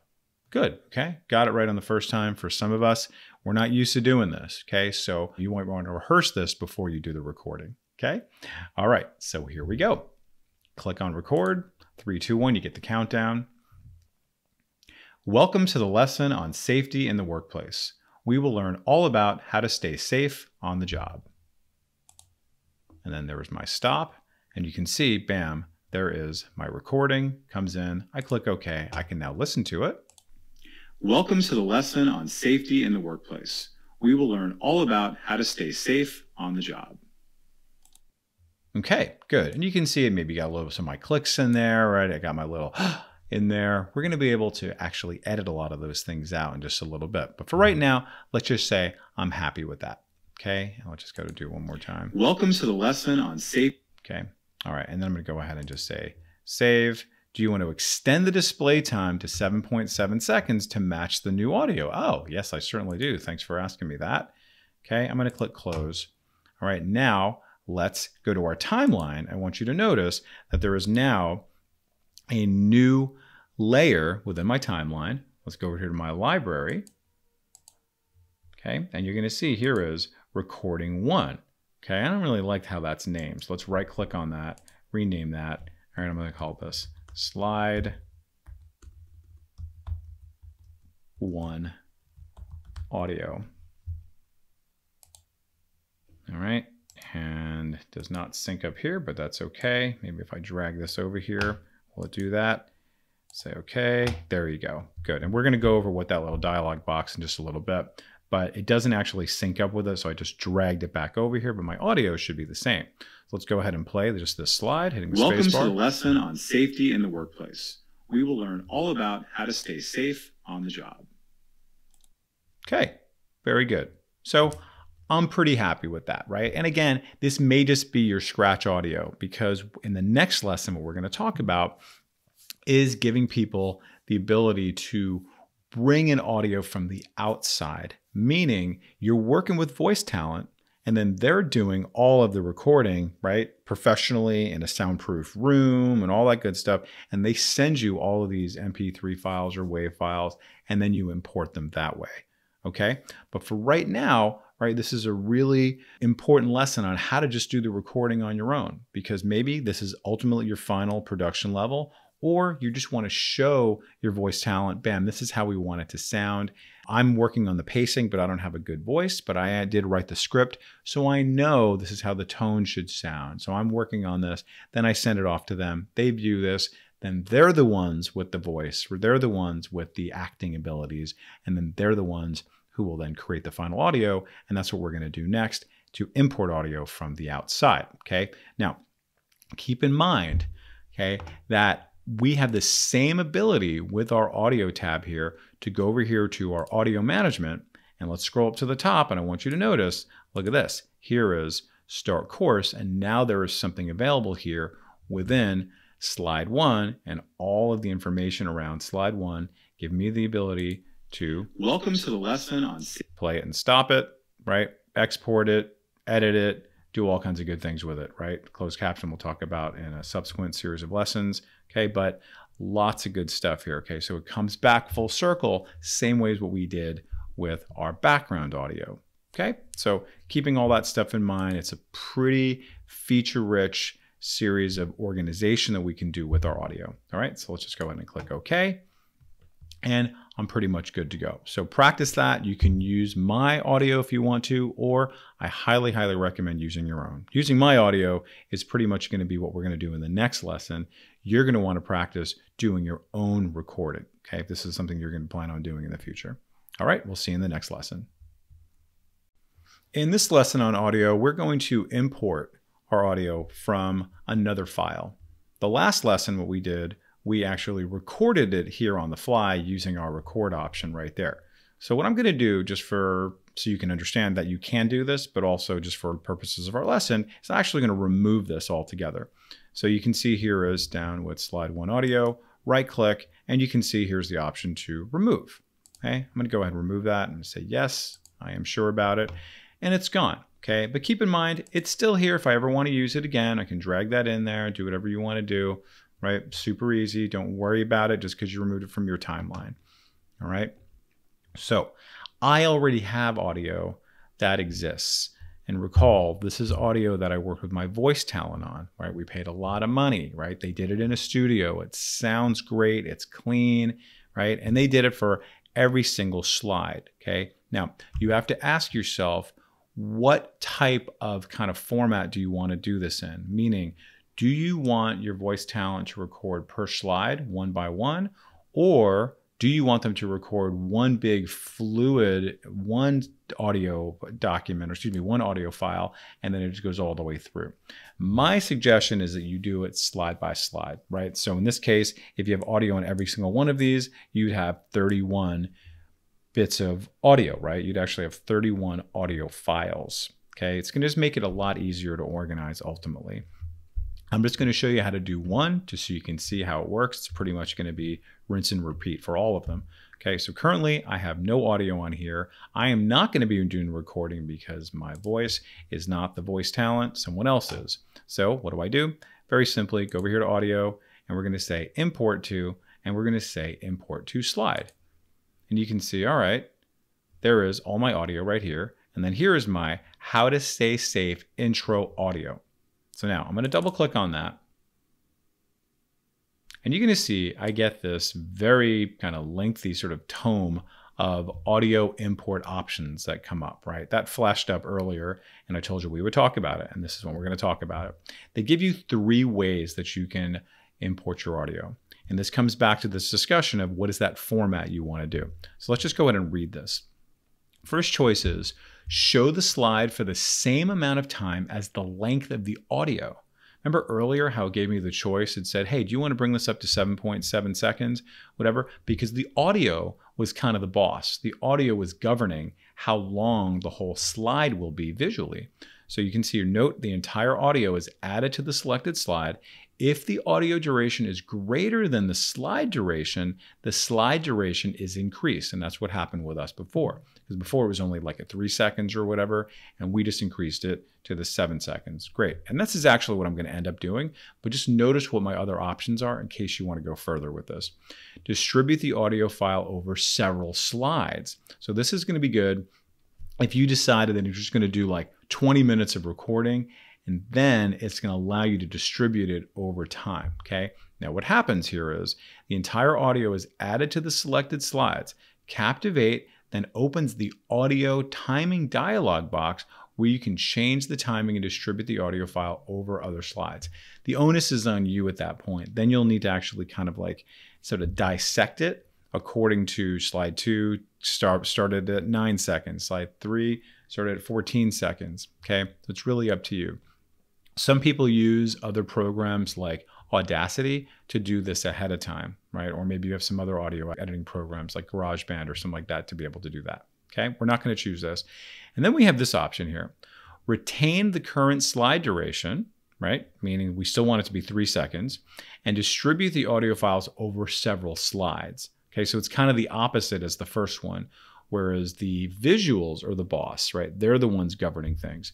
Note, current slide duration remains the same, and the audio file is automatically distributed across the following slides based on the slide duration and audio duration. Again, my visuals are then going to be the boss. It's going to stay 3 seconds, but then the audio is going to automatically spill over to the next level, all right, to the next slide. All right, so I'm pretty much good here. I'm going to click OK. And now, let's go ahead and play it. Welcome to this presentation on safety in the workplace. In this presentation. Okay, so you're going to see here, yes, it worked. It was successful. And guess what? I have another element here inside of my libraries. Okay, that's the one. Here you can see how to stay safe. Intro, audio. Okay, let's go back over here to audio. Go to audio management. And you can see, yes, there it is. And notice it's a little bit longer. Okay, and I click OK. And that's the process. Okay.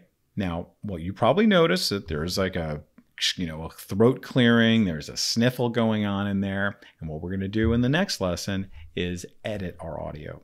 Okay, so far we've done background audio, we've recorded our audio to this particular slide, and we now inserted pre-existing audio into our slide, okay, that existed from our voice talent, okay? So what we're going to do next is learn how to edit our audio.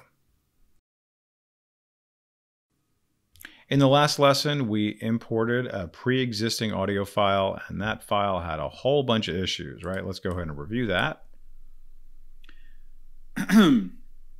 Welcome to this presentation on safety in the workplace. All right, so we've got some throat clearing there. We got some sniffles, right? We got all kinds of stuff even at the end we haven't seen, right? Not great. But the good news is that Captivate gives us the ability to make edits very, very easily. Okay, so that's what this lesson is going to be about. Many times you're going to need to edit out, clearing out some things like this, but sometimes maybe you just want to increase the volume, decrease the volume. Okay, maybe you want to kind of flatten some things out, right? You're just basically saying, hey, listen, I don't want that there. And you're not necessarily deleting it, right? That's called silencing. Okay, maybe you're going to cut and paste something, right? Lots and lots of options for you to work with. All right, so if you recall, there's many ways to be able to do some audio editing. Okay, so let me just show you one of them. If you right click right here on our timeline, here is edit.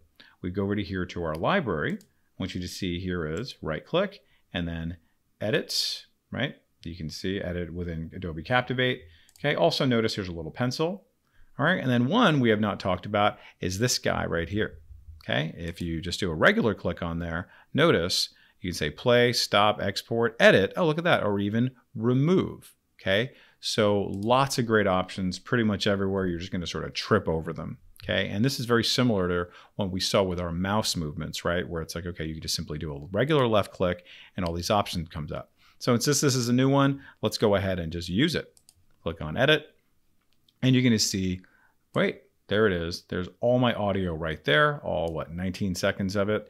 Now, what I'd like to do first of all is explore some of these options up on top. And I'm going to start off with this zoom option, because if I zoom in like this, I'm able to actually see all of my audio kind of in one place, right? Or you can really zoom really in, right? This was zooming out, excuse me.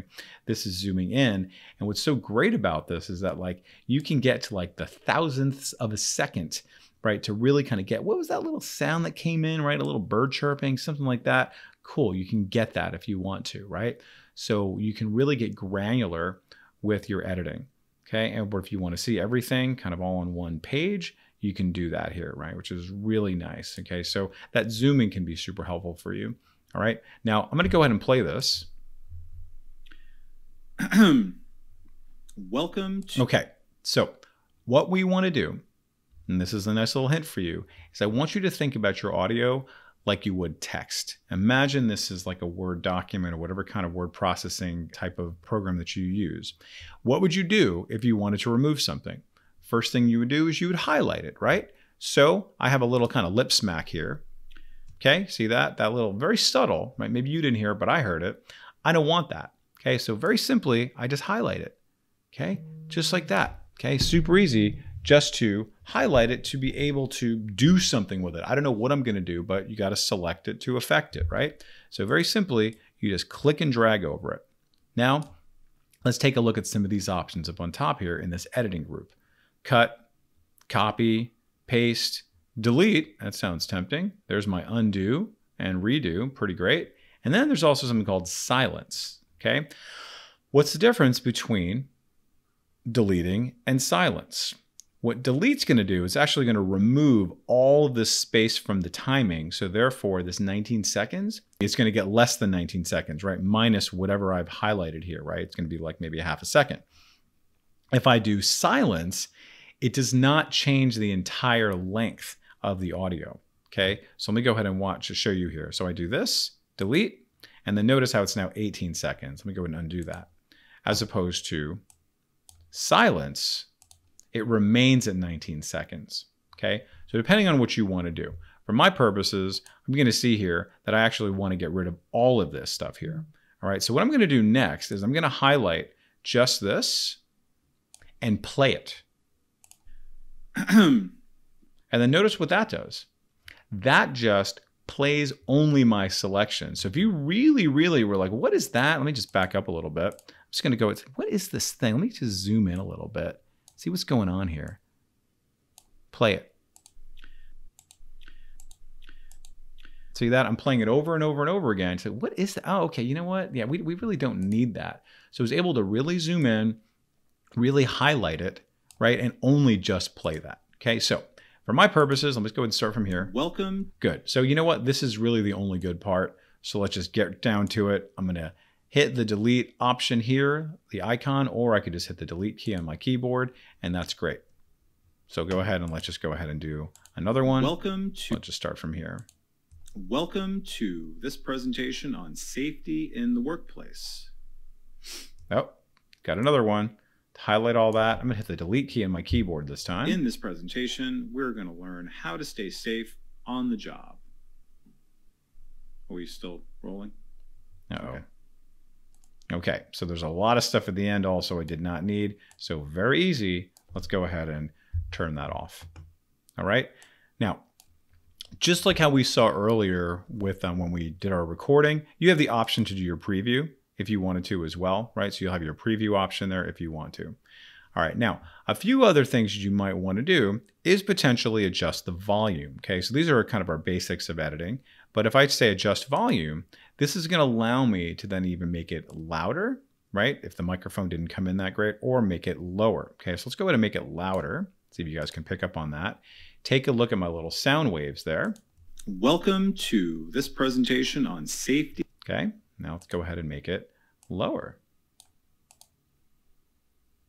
Welcome to this. Okay, so let's go ahead and bring that back up again. Maybe a little louder.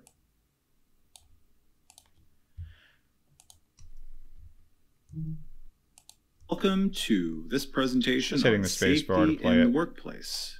In this presentation, we're going to learn how to stay safe on the job. Excellent. Okay.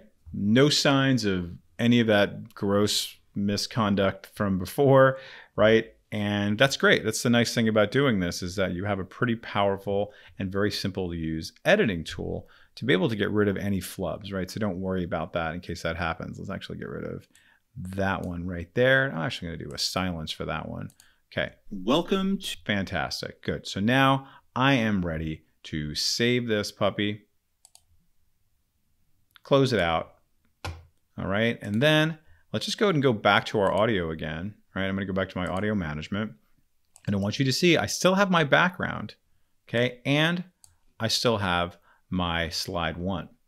Okay. Now, if I go back to my background, let me go ahead and edit that. Okay. I want you to notice, right, if I go back to my add replace option here, remember how I had adjust background audio volume on slides with audio, right? So my background should actually not be as loud as it was when it first started. Okay, because it's going to duck down to 15% because now there is in fact audio on this. Okay, so let's go ahead and preview this now. I'm going to go to the next slide. You're going to see how the background audio is going to get up a little louder.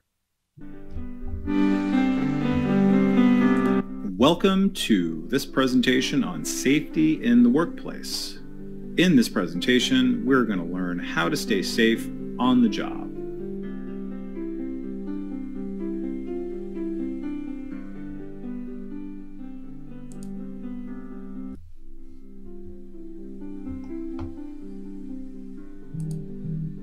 Okay, and then my background audio stays there all throughout. Fantastic. All right, so go ahead and pause the video, practice all that stuff. You can see again how powerful and easy to use all of the audio tools within Captivate are. Going through our library, going through your timeline, going directly from the slides themselves, going through audio and audio management.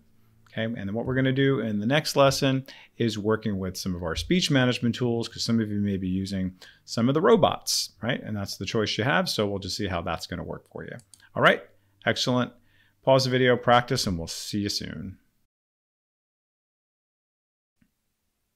And in this final lesson on audio and audio management and audio generation, we're going to talk about the speech to text option.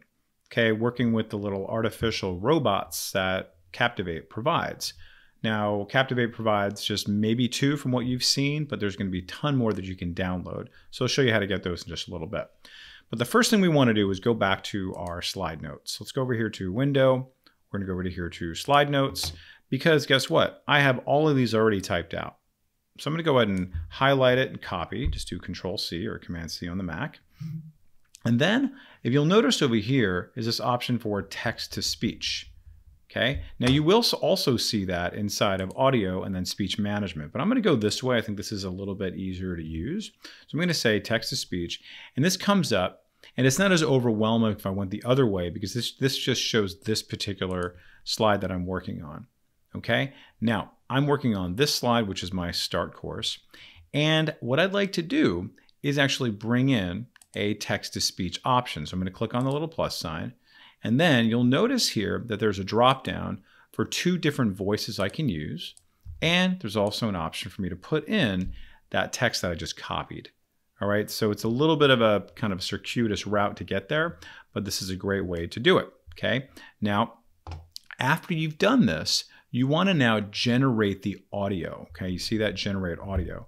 And before I do that, I just want you to notice this little note here from Captivate. You have not installed NeoSpeech voices. You can install these voices from the installation DVD or from the download site. Okay, so when you click on this, it's going to be about 1.8 gigabytes of download of voices, and you're going to get way more choices than just these 2.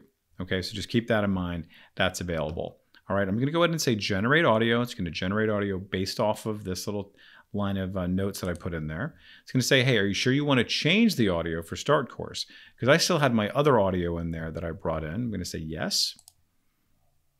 And now here, I'm able to play it. Welcome to the lesson on safety in the workplace. We will learn all about how to stay safe on the job. Okay, so that's how that sounds. And just keep in mind that you do have the option to download some other ones from Neo Speech Voices. And of course, there's other third parties available as well that you can put in your own text and it'll generate it for you. Some with a nominal fee. So pay more for more voices and, for different quality. But there are a lot of other third party options out there. So go ahead and check those out. All right, but for right now, let's go ahead and try out Zira. Generate audio. Say yes. Welcome to the lesson on safety in the workplace. We will learn all about how to stay safe on the job. Okay, so none of these are really ideal, but again, it should encourage you to then explore some other options. So I'm going to go ahead and click on close. Okay, go back to my timeline. Okay, I'll go ahead and play it. Welcome to the lesson on safety in the workplace. We will learn all about how to stay safe on the job. Okay, so there you have it. So you do have the option, if you don't have voice talent, if you don't have it in your budget, you can go ahead and just very easily take your notes that you've already written up and then put it into your text-to-speech option and it'll generate it for you. As we've discussed in previous lessons, Captivate provides a number of different assets available, including some preset slides and projects. Now, you can get there from your assets, and you can also look online at the Adobe website. Lots of places to get all of these things, even from third parties. But now, what's really neat is that Captivate offers something called learning interactions. It's also another very hidden, but very, very valuable set of learning interactions to be able to kind of be a little more creative with your approach of how you're going to share your information. Okay, so let's go ahead and take a look at one example. So I'm just going to go ahead and just preview, hitting the F10. Once you know what PII is, you need to know how to protect it. So I'm going to go ahead and just pause that. But I want you to just notice that I can move my mouse over these, and I click on that, and you'll notice that this cool little interaction appears here. Okay, so not only is it interactive, but it's also going to show different text when I click on something. See that? So secure it. Bam, this tells me all about secure it. Limit it. Okay, great. This tells me all about that now. Okay, very cool. So it allows the user to have a little bit more engagement, right? So instead of using bullets, you might decide to use this, okay? Instead of having to actually put in captions to be able to, have something kind of fly in and do something, which is pretty neat. This is just another way to do this, okay? So now I'm gonna go ahead and get out of this. And I want you to notice now, when I click on this, it's actually something called a widget, okay? So if you look over here, you see it says widget 13. If I go to my timeline, you're gonna see here, it's gonna show my widget 13 right there, okay? Now there is a little bit of audio associated with this. That's not part of the widget, but that was brought in to be able to be in sync with whatever the widget is showing. Okay, now if I double click on this, I want you to notice this is now taking me to my widget properties. Okay, so we're gonna get into this, but pretty neat because it allows you to very quickly change the whole look and feel and design of your widget without really having to do too much. So that's what we're gonna get into, and just notice how there's a lot of options here. Now this is just one of many widgets. Okay, so they're calling it widgets in this case, but it's also called a learning interaction someplace else, right? But they are the same exact thing. All right, so let's go ahead and we're just going to just do a new blank slide. Okay, so let's just go ahead and do it from here. Actually, it'll probably be a little bit easier. And then I'm going to say interactions and learning interactions. Now, welcome to the world of widgets. So you're going to see here, I have a number of different options here, like really slick to be able to have, again, the interaction of the user. That's why they call it learning interactions. So you'll see here I have the option for an accordion, okay, different tabs, a timeline, okay, you can see here pyramids, right? You want to kind of make it a little gamified. You can see here surgical matrix. Maybe you're doing a type of a certification of something like that. We're going to talk about that in the future, how we can bring people's names in there. a little glossary. I mean, really neat. There's so many things you can do. Okay, so you want to explore these. We're going to do a handful of these just so you can kind of get the feel for how we can interact with it, because it's not super obvious at first, okay, but eventually it will. So let's just go ahead and do an initial one here, okay? So we're doing a lesson on, let's just say, accessibility, all right? So what do we need to do to make sure that we are 508 compliant? So I'm just going to go ahead and just say insert, and here we are at this window to configure the interaction, okay? Now you can see here I can choose my different looks and feel, okay, sort of, right? This isn't entirely the end all be all, but you can see, all right, great, I'm going to choose this one, all right? Then you'll notice that down below, I have this option to customize. So you can see here's my default colors, or I can choose my own colors for my buttons. You can see here, let's go ahead and just change that to a very different color. So you can see I get a nice little preview, like this orange color. Good, that really stands out. And when somebody mouses over it, what color is that going to be? Maybe I'll make it a little lighter orange color. Yeah, let's not get too crazy. All right, and then this is perfectly fine. All right, so it's just gonna stay white all throughout when somebody mouses over it, and it's gonna be bold, it's gonna be da-da-da, whatever you want it to be, but you can see up, over, and active, something we talked about in our buttons lesson, that when somebody mouses over it, it's going to look a certain way. When somebody clicks on it, it's going to look a certain way, okay? But let's just keep it at this for right now, okay? Very good. And then you can see here, you can change your overall theme colors if you want to, right? So then bam, bam, you can go into these if you want. I'm just gonna go ahead and just keep it as is, all right? And then do you wanna scale the text for responsive projects? I would say absolutely you should be doing that, okay? So just keeping that in mind, all right? So let's just come back to where I was before, all right? Very good, not gonna play around with this, but just know that you have the option to play around with your content, right? Everything else that you wanna get into here. So actually, you know what? Let's just go ahead and do that. I'm gonna go to my background color and then make some changes. Maybe I'll just do kind of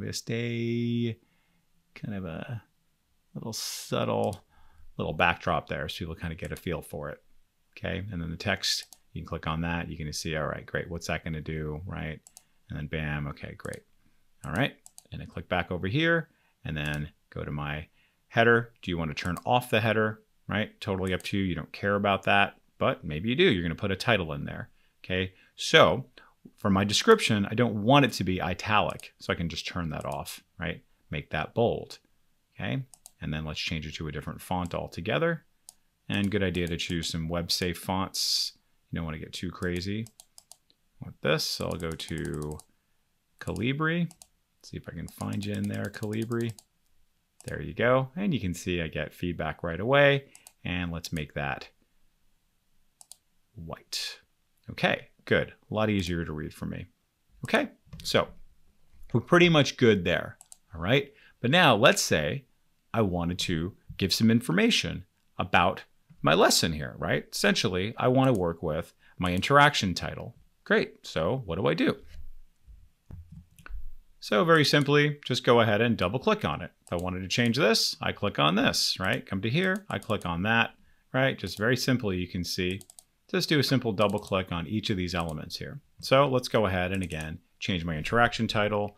Okay, I'm just gonna say 508 compliance. How to make your learning module accessible. All right.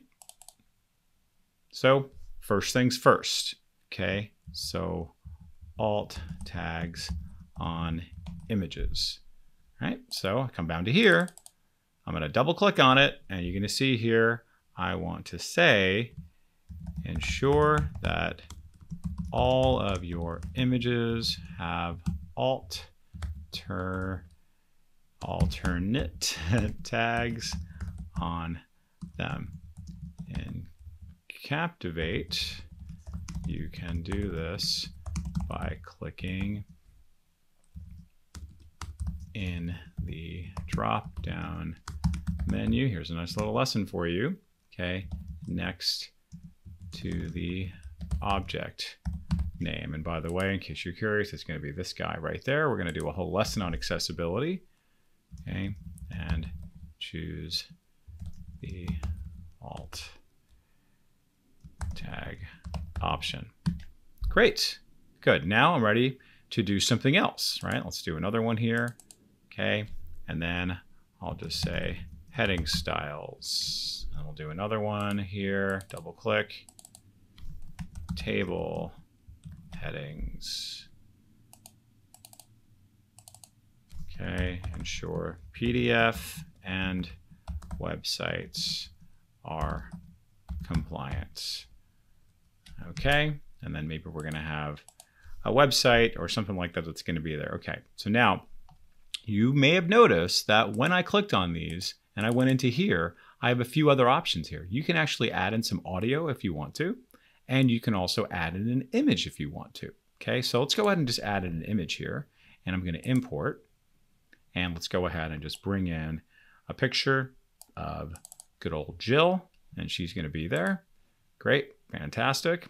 And now I click back on this, and you can see I have the option to then also move the image to the left if I want to. Don't worry about it being skewed right now. It's not going to show up that way, but you can see I have that kind of control. All right, now this might be an example of how I'm going to show, right? Bam, this is going to be a screenshot of me doing what I'm doing, right? Totally up to you.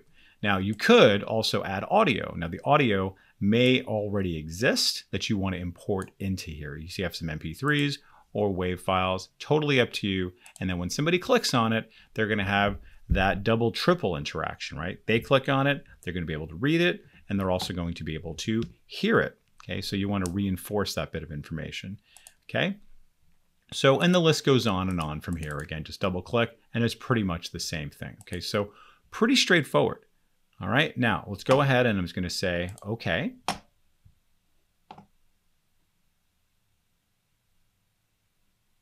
All right, very good. And again, when I click on it, can't really do too much with it, right? But it looks pretty good, all right? But I'm gonna go ahead and just double click on it to be able to make some edits, just like I started off with. All right, I'm pretty happy with this, but again, you can very easily customize it, and you can very easily make changes to it if you wanted to, right? So these are all these pre-built ones. Okay, let's go ahead and just cancel out of this. Now, before we actually do our preview of this, let's make sure that we have a button that's ready to go on here, because we need a button to actually kind of pause it, because if we don't, then it'll just continue to go, right? We don't want it to necessarily do that. So what we need to do is put a button in there, okay? So earlier lessons, we talked about the buttons, and we talked about what it's gonna do to pause the timeline, all right? Because right now, if I preview this, let's go ahead and just do it so you know what I mean.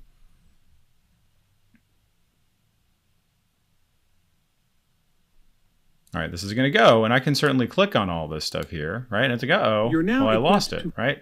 I don't want it to do that. I want it to kind of allow the user to then do what I want it to do when I'm ready to do it, okay? So let's go ahead and do the same thing now.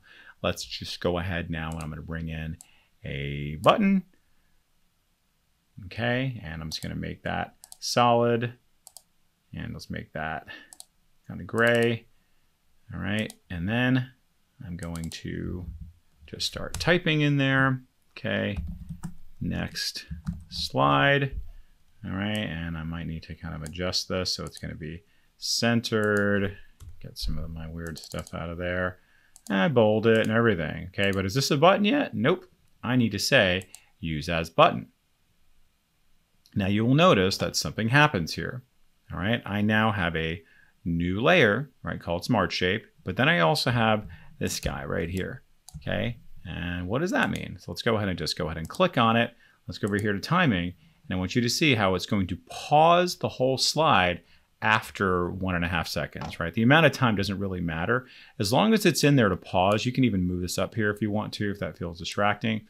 But essentially, we're setting this up so it does not just automatically jump to the next slide, right? So we need to actually set this up in order to do that ahead of time on top of this widget. Okay, so that's very good. So let's go ahead and preview it now.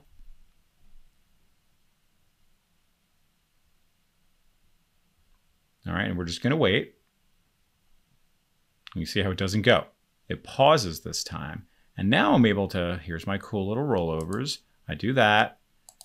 Okay. Cool. Very nice. Excellent. I like that. Nice and slick. Cool. And now I've read it all. Then I click here.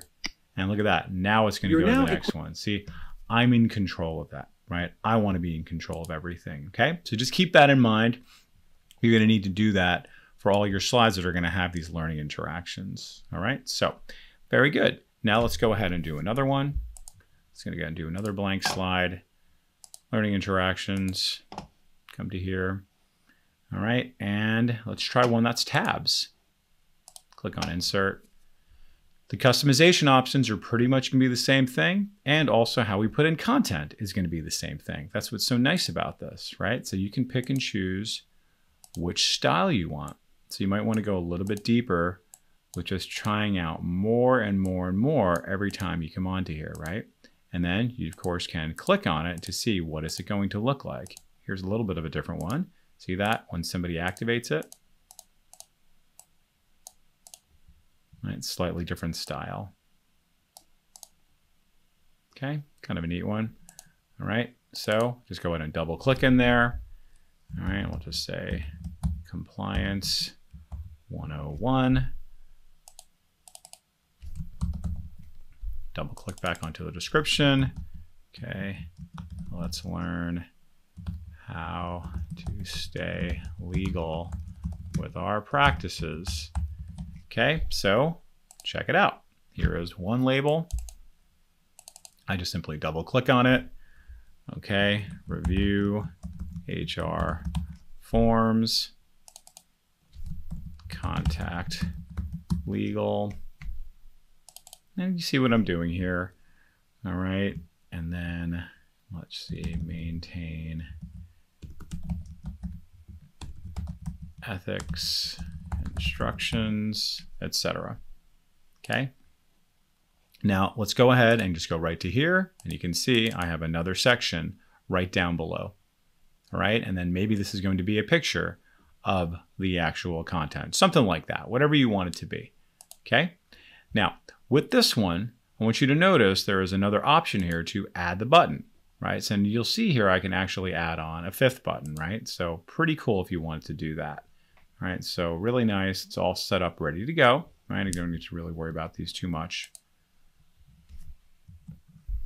And let's click OK just to see what that's going to look like. And again, remembering that it will continue on unless you put the button on there. All right, so I will just copy this. And remember what the action for this particular one is just going to the next slide. So it's something I can very easily just copy. Let's go over to there. All right. And also keep in mind that you can resize these as much as you want, right? So you can just kind of move this, you know, and just kind of have it do what you want it to do, right? If it's taking up too much space or something like that, you can very easily do that. All right. Now let's go ahead and preview this one.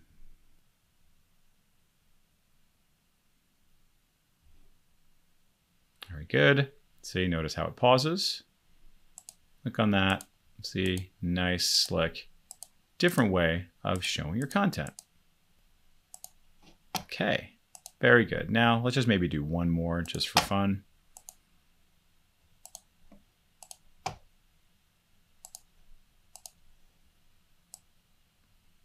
And let's maybe do something slightly different, okay, like this glossary.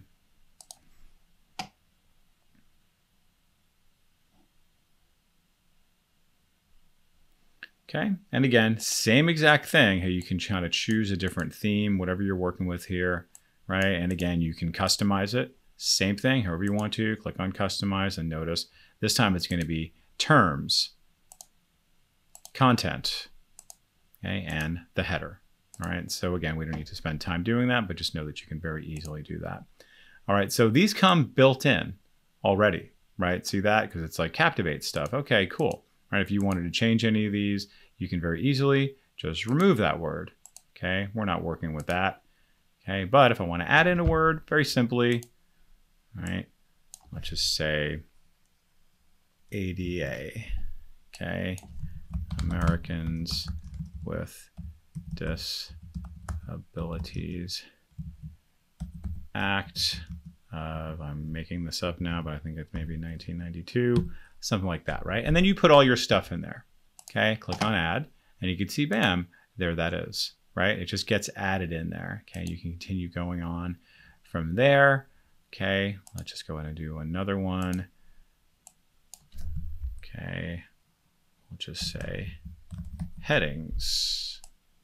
Okay, headings are an important part of ADA or 508 compliance. Okay, and then you'll give some more information on that. Okay, we'll do one more.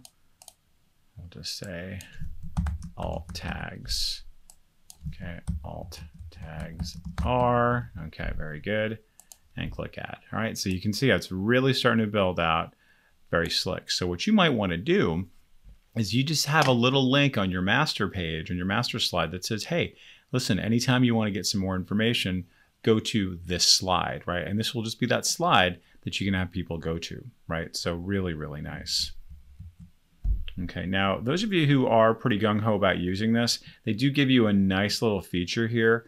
If you are comfortable with this, you can see here you can import your words from an XML file, right? If you're not sure what that is, they do give you an example of what this looks like, right? So it's pretty much, this is it. So this is already set up, and this is how you are structuring your content. You can see here, bam, this is how it has to start. Then you have your term, right? You can see, notice these little carrots here. Then you've got the label, okay? And then bam, great. And then you can go ahead and just bring it in yourself, right? Copy and paste the above example to create your own glossary. So you can basically start from scratch and put that in there. All right, so just note that it starts and ends with this open term, and then it closes this term, okay? And then you start over a new one right there, okay? So you'll be able to see what that's gonna look like once you preview it, but basically you have your term, your label, your definition, you close out the term, and then you start all over again for each of the individual terms. Totally up to you, maybe that's how you have your stuff organized, but I didn't want to ignore this. All right, so excellent, I'm ready to say okay, and it's gonna create it. It's doing something pretty amazing. And then let's go back to our button. Copy that. And let's just go ahead and make this a little smaller. All right, paste that in there. Okay, very good. And now let's preview this. F10. And because I have a button there, it will be paused. No problems there. And then alt tags, nice, nice, nice. Okay, a few other things here. Here's headings, what I created. Okay, great. And then you'll also notice that I have these little alphabet clicks as well. Pretty cool, takes me right there. All right, so we're checking out all of these. All right, so just keep in mind there are quite a few to work with in here. All right, so we won't really have time to do that, but the one that you saw earlier, this is this process circle. So you've really actually seen about 4 in action, but once you know how to do just 1 or 2 of them, you'll know how to do pretty much all of them. Okay, just give them a shot. All right, so pause the video, practice that, and good luck. In this next lesson, we're going to talk about how to build quizzes. Now, you are going to want to do some knowledge checks all throughout your module just to make sure that people are learning. Now, sometimes you're going to be reporting some of these knowledge checks to make sure that, hey, the manager knows that the student is learning this and they have been graded on this. And in order to actually go to the next level, in order to get a job, in order to get a certification of some kind, it needs to be documented that they have actually passed the test. So you can see here, I have one particular slide here that has some questions about PII, personally identifiable information. Great, so you can see the student have just learned from all these things here. Great, so I need to know that they have actually learned, so at the end, I'm going to have a quiz on these elements here. So you can see here are some questions, right, about certain things here. Okay, so we're gonna have people arrange the following steps in sequence, so that's gonna be an interesting one. Okay, you can see here's one that's just gonna be simple multiple choice. Here's a true or false. here's going to be one that's kind of interesting. That like, okay, so which one is this going to be, right? So mother's maiden name is this one versus this one, right? So this is going to be a slightly different type of platform using matching. Now, there are several different ones that we can do. We're going to be exploring just a handful of them for right now. Later on, we'll get into drag and drop, and we'll do some other kind of more advanced ones in terms of, you know, how we can do some different types of knowledge checks. All right. And let's do another one here. All right. And then finally, you're going to see here is this final quiz slide. All right. Now, what this is going to do is going to tell the student how they did on the quiz, right? You can see how their accuracy was, right? But there's a lot of things we can add to this, right? We can add in, you know, how they did out of a total amount, right? How they did compared to others, and, you know, a few other things that we can do here. Now, what I want you to see here is when I click on, let's just say this one right here, okay? I want you to notice that there is a new tab called Quiz that you may not have seen before, okay? And when I click on that, you're going to see it tells me what type of actual quiz question this is, the fact that it's graded, how many answers are going to be, and a few other options here, okay? Let's go ahead and go to this one. You're going to see here is quiz again. And you can see this is a multiple choice. It's graded. This time it only has 3 answers. Are we shuffling the answers? And so we're going to get into these in more detail, but I just want you to see how we can at least deconstruct something that's already done. Okay, so let's go ahead and click on quiz. This is going to be true, false, graded. Okay, what's this one? This is matching, graded. Okay, cool. So I'm able to see kind of what's going on here. Okay, this is a sequence. All right, so let's at least kind of run through these so we can see what types of quizzes we can actually do.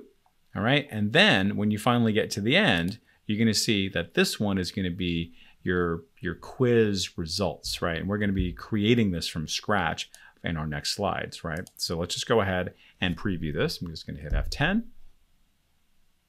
I'm not sure if I know the answers to these at this point, so bear with me here. Okay, so here we are. All right, so arrange the following steps in sequence of the home start. Okay, so you can see I can just go ahead and just drag them, and what is going to be the order of what I want to do. Okay, so let's just go ahead and just say limit it, restrict it, okay, dispose of it, secure it. I don't know, maybe that's it, but you can see what I'm actually having the user do, right? So bam, just do that.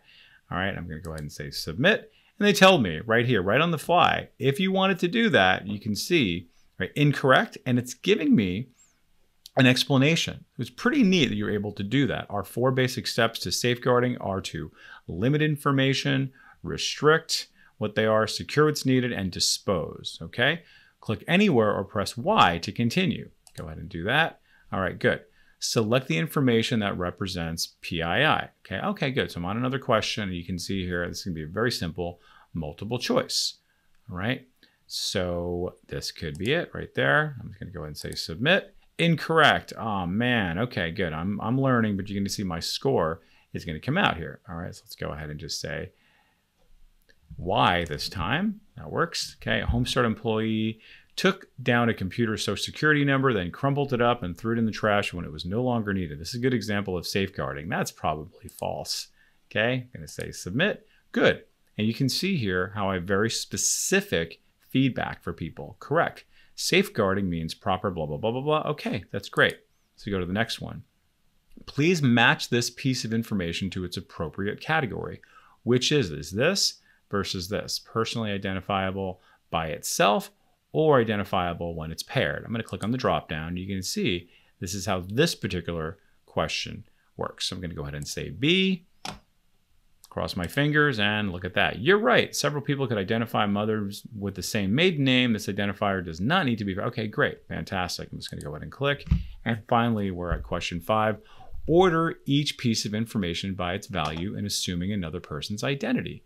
Okay, so what is the value of all of these, right? So it's probably going to be this and that. Okay, and then I'm going to bring that back up here. Good. All right, and then go ahead and hit submit. Correct. Great. Blah, blah, blah. And it gives me a nice little description. I click on that, and then that's all I have because I only did 5 slides, right? So I'm actually not going to see the results in this case. Let's not worry about this right now. I'm going to click out of this. So now you can see, wonderful, right? So this is just going to be how we can view the quizzes, how we can actually take a look at them, right? And we can kind of break all these down, all right? So what we're going to do in the next lesson is we're going to actually build them out from scratch, and we're going to have a nice idea of what each of these things does as we build them out. And we're going to see what other quiz options are available for us as well as we're building it out from scratch. Now that we've seen our quizzes in action, let's see what it's like to build out a quiz from scratch. So we can see here we have this compliance quiz learning module, but it has no quiz questions at all. And for most of you, that's where you're going to be starting off. So we need to actually build something from scratch. So what do we do first? We need to actually create a results slide. And this is actually going to be a very important part, not just to show results, but to actually do some reporting for your results. So just like how we did with our audio, we're going to see we have the ability to go up here to our file menu tab up on top here and just choose quiz. And then come down here, we're going to go over here to quiz preferences. Now there's quite a bit to take in here, like question slides, right? And a few other options right here, knowledge check slide. Maybe some of you are going to be working with question pools. We'll maybe talk about that in future lessons. But for right now, let's just talk about our quiz preferences. And it's going to take us to a dialog box that is essentially our preferences that we've seen before, all right? But you're going to see that I have one just called quiz, and you can see here I have quiz, reporting, settings, pass, fail, and default labels, etc. All right, so let's start off with reporting. And when you click on quiz and reporting, and notice it's the same tab. That could be confusing. Just notice it's the same thing, all right? But you will have to expand this out to see all of your options here. All right, so do you want to report this quiz, right? Do you want to enable this, right? Essentially, when somebody goes through the quiz, do you want to make this so it gets reported into SCORM? All right, so let's just go ahead and click on this now, and you're going to see how we have this LMS and we have our SCORM standard here. All right, so LMS is just your learning management system. All right, so when you are reporting this, right, it's going to go through your learning management system, right? You're going to upload it in there, okay? And then your learning management system presumably is working with SCORM or SCORM compliant type of platform. And that's going to make it so it's going to analyze the quiz results, and it's going to have an independent level to be able to present that information as something independent. So nobody's really messing with it so much, right? So let's just start from the beginning here. You can see here's your LMS, right?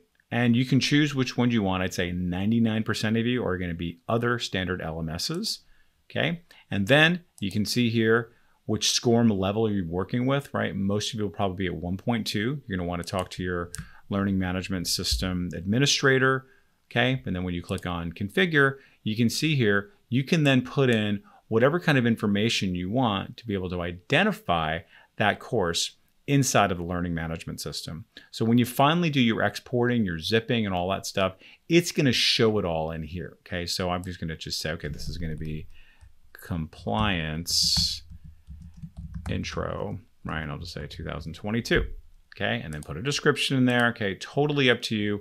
All these things are totally up to you, whatever you want to put in here, okay? So you will most likely have some kind of naming convention, however you are structuring your content, right? However you work, you will put all this stuff in however you want to, right? But I'm just going to keep it as I have it right here, but you can see how easy it is to change that.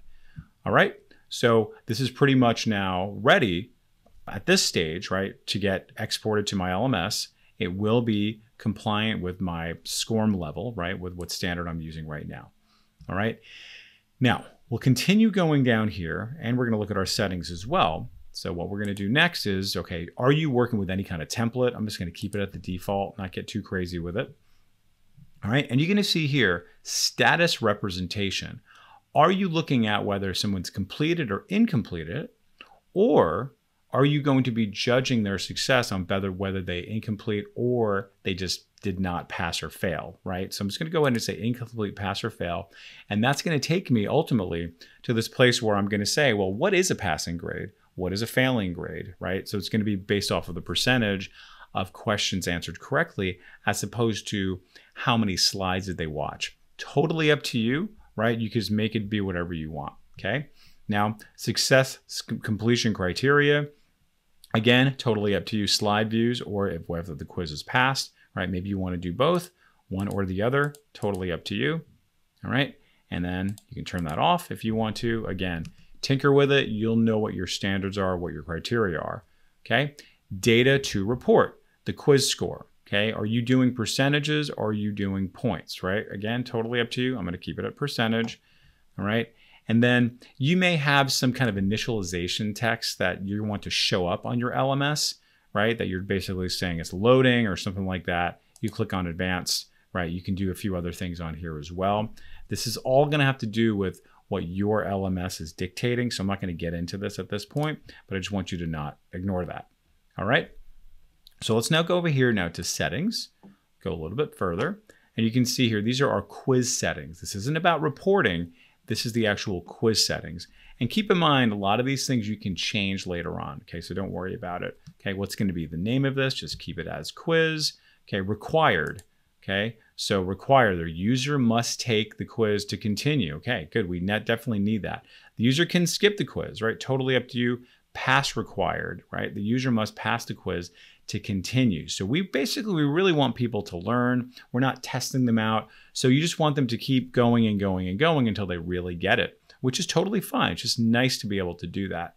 Okay, answer all the questions. The user must answer every question to continue.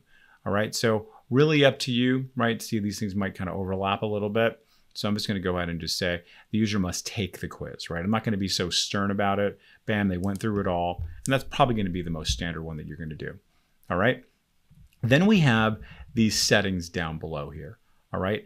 So earlier I showed you one that shuffled the answers. So maybe you want to do that for every single one. Do you want answer shuffling for all the applicable question types? I'll just say yes. Why not? Okay. Do you want to add on these buttons? Do you want to have a clear button, a back button, a skip button, right? Sure, why not? Okay, yes, I do want it for all of them. Do I want a back button? Yes, I want it for all of them. Do I want to skip? Sure, why not, right? Give people the benefit to be able to do that. And again, some of these I'll be able to remove, so don't worry about it. Review mode navigation buttons, okay? So there's going to be a little box in the bottom for people to be able to review the answers that they gave and also review the feedback as well, okay?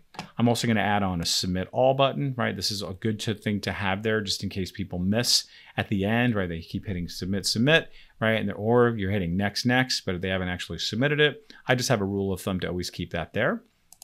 There's going to be a message that you can customize all of this stuff here, totally up to you, right?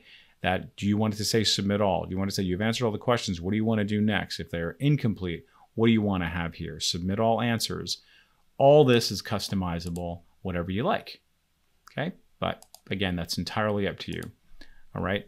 We're not going to talk about branching right now, but that is something in the future you may want to do. If there is going to be branching, that when somebody clicks on something, then you want it to actually go someplace else. We'll talk about that in future lessons. All right. Show progress. So as they're going through, it's basically going to say, hey, listen, how far along am I, right? 1 of 5 questions. Great. You want to have that? Or you just want to say, all right, just showing 5 questions, right? Totally up to you. It's going to say relative. You want to have that there. Do you want to show the score at the end of the quiz? So I'm going to say yes. In fact, I do. Okay. Allow users to review the quiz. Do you want to do that? Okay, and then do you want to hide the play bar, right? Your play bar at the bottom, which we're going to show how we can customize that in upcoming lessons, right? Do you want to do all that? All right, now let's just take a look at some of our options here. Congratulations, you passed. Sorry, you failed, right? Or, you know, take it again, come back again, or let your manager know, something like that, right? Now, this is where you can now really customize that quiz results, right? Slides. Do you want the score? The max score, okay, correct questions, total questions, okay, bam, all these things here, right, quiz attempts, okay, so all these things you might want to have here, okay, so again, totally up to you, but I'll just put them here for now so you can see what they all look like. All right, let's continue on. Pass or fail. What does passing or failing mean, right? So earlier we talked about that. What are we going to use, what score, in order to determine what pass-fail is? So I'll just go ahead and be nice. I'll say 75%. Okay. Then we have an action. If there is a passing grade. What do you want to have happen, right? So I can then just kind of take them maybe to another slide. Earlier, we talked about some of those learning interactions. Maybe you want to take them to that certificate slide. That's great, right? So you can go directly to a particular slide and you'll have that there, okay? I'll just say continue for right now, all right? And then if failing, right? I'm gonna go ahead and just uncheck these, so then you can see what your options are here. Bam, bam, bam. You can see pretty much similar options there. Maybe you even want to send an email, right? You can do all kinds of different things. Send them to a website. So many different options here. Maybe even some audio you want to be triggered, okay? But the reason why it was grayed out is because if you're giving them infinite attempts, they're just gonna keep going and going and going until they pass, right? Which is maybe what you want to do, okay? But if that's not what you want, you can just uncheck these, all right? And then you choose the action you like, all right? And then these default labels, this is again something you might want to customize, but you can see what we saw earlier, correct. Click anywhere or press Y to continue. Okay, great. That's when people are giving the correct response or the incorrect, right? So you can see that bam, bam, bam. So whatever you want to do there. But then for each individual slide, you'll be able to customize some of the choices that they're going to get when they've gotten it wrong. All right, so pretty cool. Excellent. So I'm pretty much done with this right now. So I'm going to go ahead and click OK.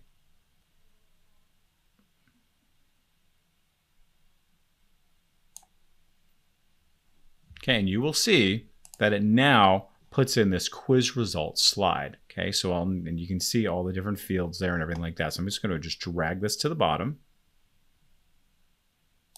All right, it might just kind of end up where it wants to go. And you're going to see now that this is available with all of those boxes that I checked, what my score is going to be, my maximum score, correct question, all that good stuff there. Okay, and then when I go to quiz, you're going to see I'm going to have all those choices back again. You can see, do I not want some of these things here? Do I not want to show the max score? Turn that off. Okay, total questions, don't need that. Okay, and all these things are clickable, right? So you want to move this around, move that around, right? Move this up, right? Whatever you want to do, you can do all this stuff here, right? So then just keep this separate if you like. And in the next lesson, we are going to create our new quiz questions, and we're going to see how they're magically then going to feed into this. We're going to see our score, and we're going to be able to see all the different quiz questions options available and how easy it is to create. Okay, we'll see you in the next lesson. Now that we've completed the very important task of creating our quiz results slide, let's actually start creating our quiz. So, number of different ways we can do to create some quiz questions is we can go over here to slides and we can say question slide, and you'll notice this insert questions, all these little types of questions. You can say I want to do multiple choice, true, false, right? All these things here. And also notice how there's the number of multiple choice you want to do, etc. And also, do you want it to be graded, survey, or pre-test, right? So what is that going to be, right? So maybe it's going to look like a question pre-test, but it's actually not going to be graded. So it's not going to be part of it, but people will think it will be. Survey just might be like, what department are you in? Something like that. Let me go ahead and cancel out of this. And let's show another way you can do it. If you go back to quiz, you can see here is this option for question slide. And then here is Shift Control Q. And you're going to see same options now appear. All right. So let's just go ahead now, and I'm going to click on multiple choice, true, false. I'll do fill in the blank so we can see something a little bit different, right? And then there's matching, all right? And then you can see there's our sequence, right? So you can see list goes on and on. All these things that we can just add in there, right? Maybe you want to try a hotspot. Who knows, right? Let's just go ahead and just check it all out. Click on OK. And you can see it's running this little engine there. And now you'll see I have all these questions now coming up as they're coming up, right? So really cool. And then finally, there is my quiz results. All right. Now, why is it coming up the way that it is in terms of the look and feel? Okay, because of the design that we have here. So I just want you to note that this is still connected to the master slide, right? So if I go over to here to master slide view, I want you to kind of look under the hood a little bit. I want you to take a look so you can see that I have this MCQ, right? Multiple choice question, true, false, or fill in the blank, matching. They're all pretty much like as they are. If you wanted to customize these, you can customize them, right? If you want to get rid of this thing here, if you want to just make this left aligned, right? All those things you can do, right? Totally up to you. Maybe you want to get rid of it altogether. You have the choice to be able to do that on the back end, right? So this isn't necessarily creating the quiz, but it is looking at the back end, right? Like what we've done in the past in recent lessons of how to work with the master slides to be able to make these changes if you want to. All right, I'm going to keep it as is, but just know if it's coming in, it's not working the way you want it to, you can very easily make those changes. Okay, so let's go ahead now and start making some changes. All right, so type the question here. Okay, great. So I just simply double click. All right, and I'll just say, what is an example of PII? Okay, personally identifiable information. Okay, great. And that's it, right? That's your question. I also want you to notice here that there's this multiple choice kind of just sort of automatic placeholder. You can absolutely remove this if you want to, or I can just say, hey, listen, this is going to be question 1, right? Or call this PII, right? Whatever you want to say, you can absolutely do that. And remember, the location of it and the look and feel of it and all that stuff is all because of the master slide view that is determining this. All right.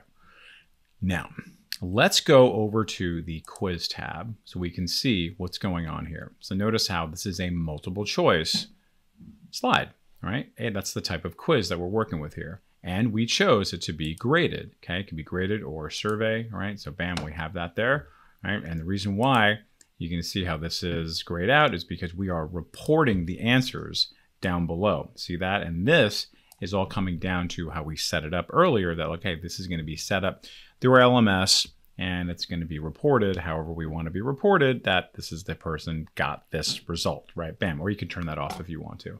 All right, good. Now, how many answers are going to be in these results, right? In these choices, I should say, right? Right now, we only have 2. So guess what? I could just change this to 4. And hit enter. And look at that. Now I have 4. All right. Do you want to have multiple answers? So what is the difference there?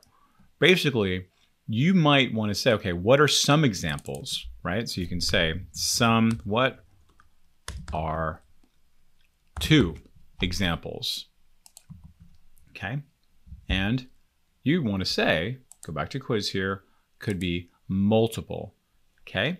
So you can see here, I can then choose my 2 that are going to be the case. All right. Notice how when I turn that off, it's going to change from a circle, a radio dial button, to a checkbox. All right. So you can actually pick and choose which one you want. Right. So I'm going to keep it as this because understand that what's selected here is going to be the right answers. All right. So I'll just go ahead and just say social security number. I'm sure you don't want to watch me type all day, but let's just go ahead and put this in here. Okay, I'll just say birth date. And then favorite color.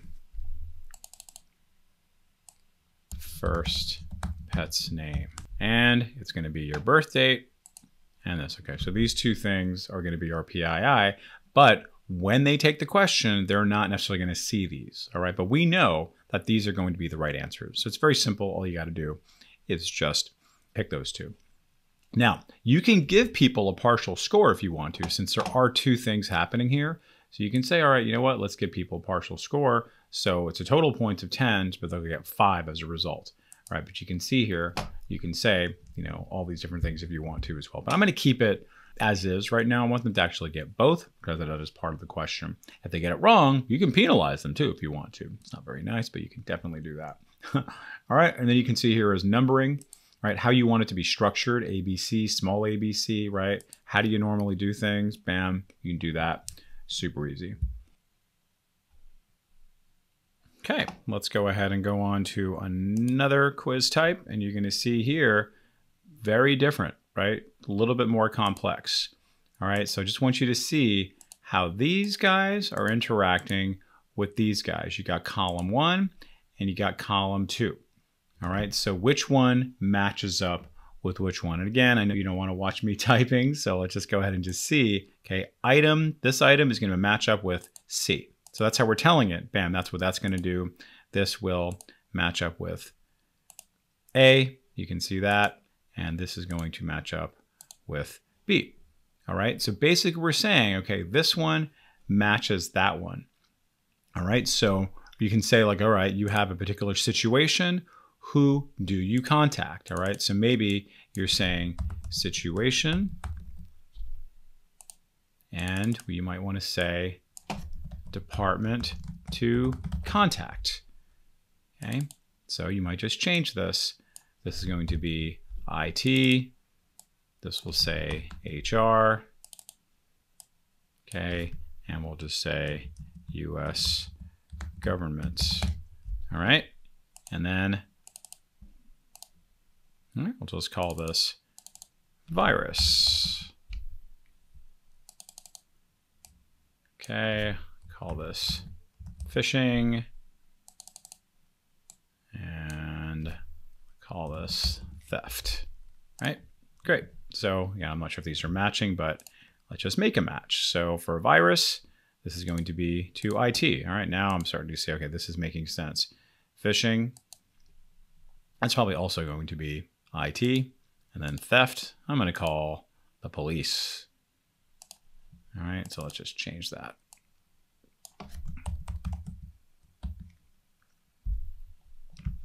Okay, now we're starting to cook a little bit. So before we get any further, let's go ahead and just preview this guy.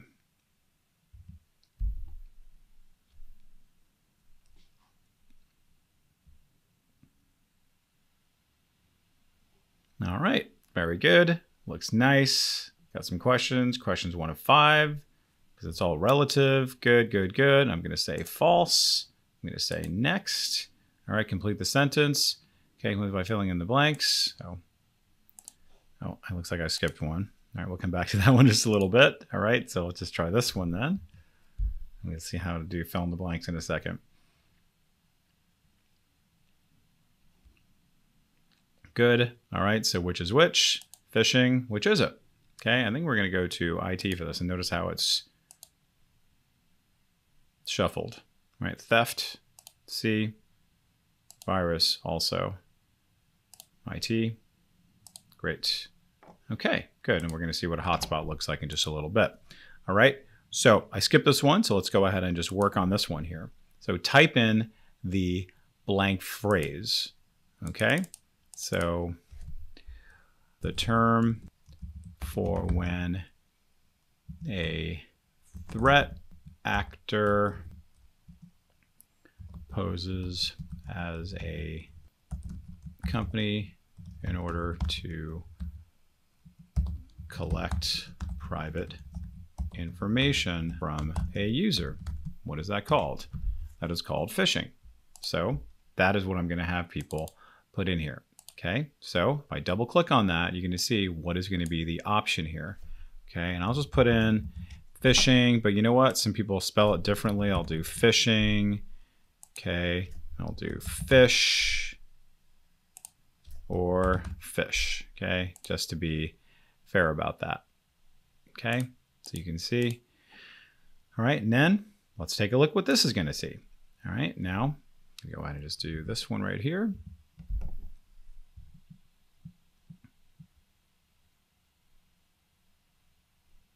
All right, type the phrase. So I click on that. I'm going to type out phishing.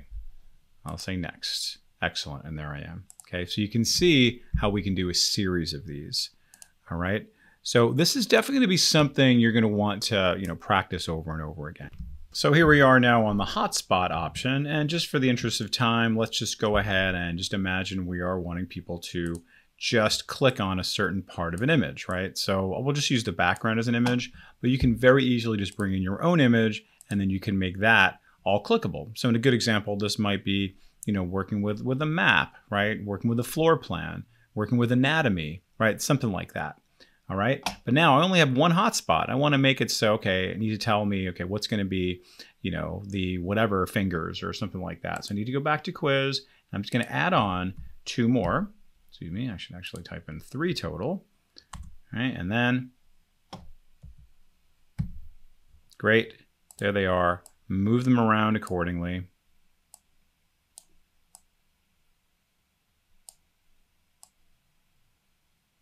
Okay, and then these are going to be the areas that we know are the right answers, but they won't know it, right? Because they might actually click on the palm of his hand, right? On his eyeballs, right? We don't know, right? They don't know. Now, what you want to do before you actually preview it, let's back up a little bit, is you want to turn off this, right? Because you do not want people to actually see that there is any type of, this is for you, but if you were to preview it, it's going to show all those lines there. So now let's go ahead and preview it.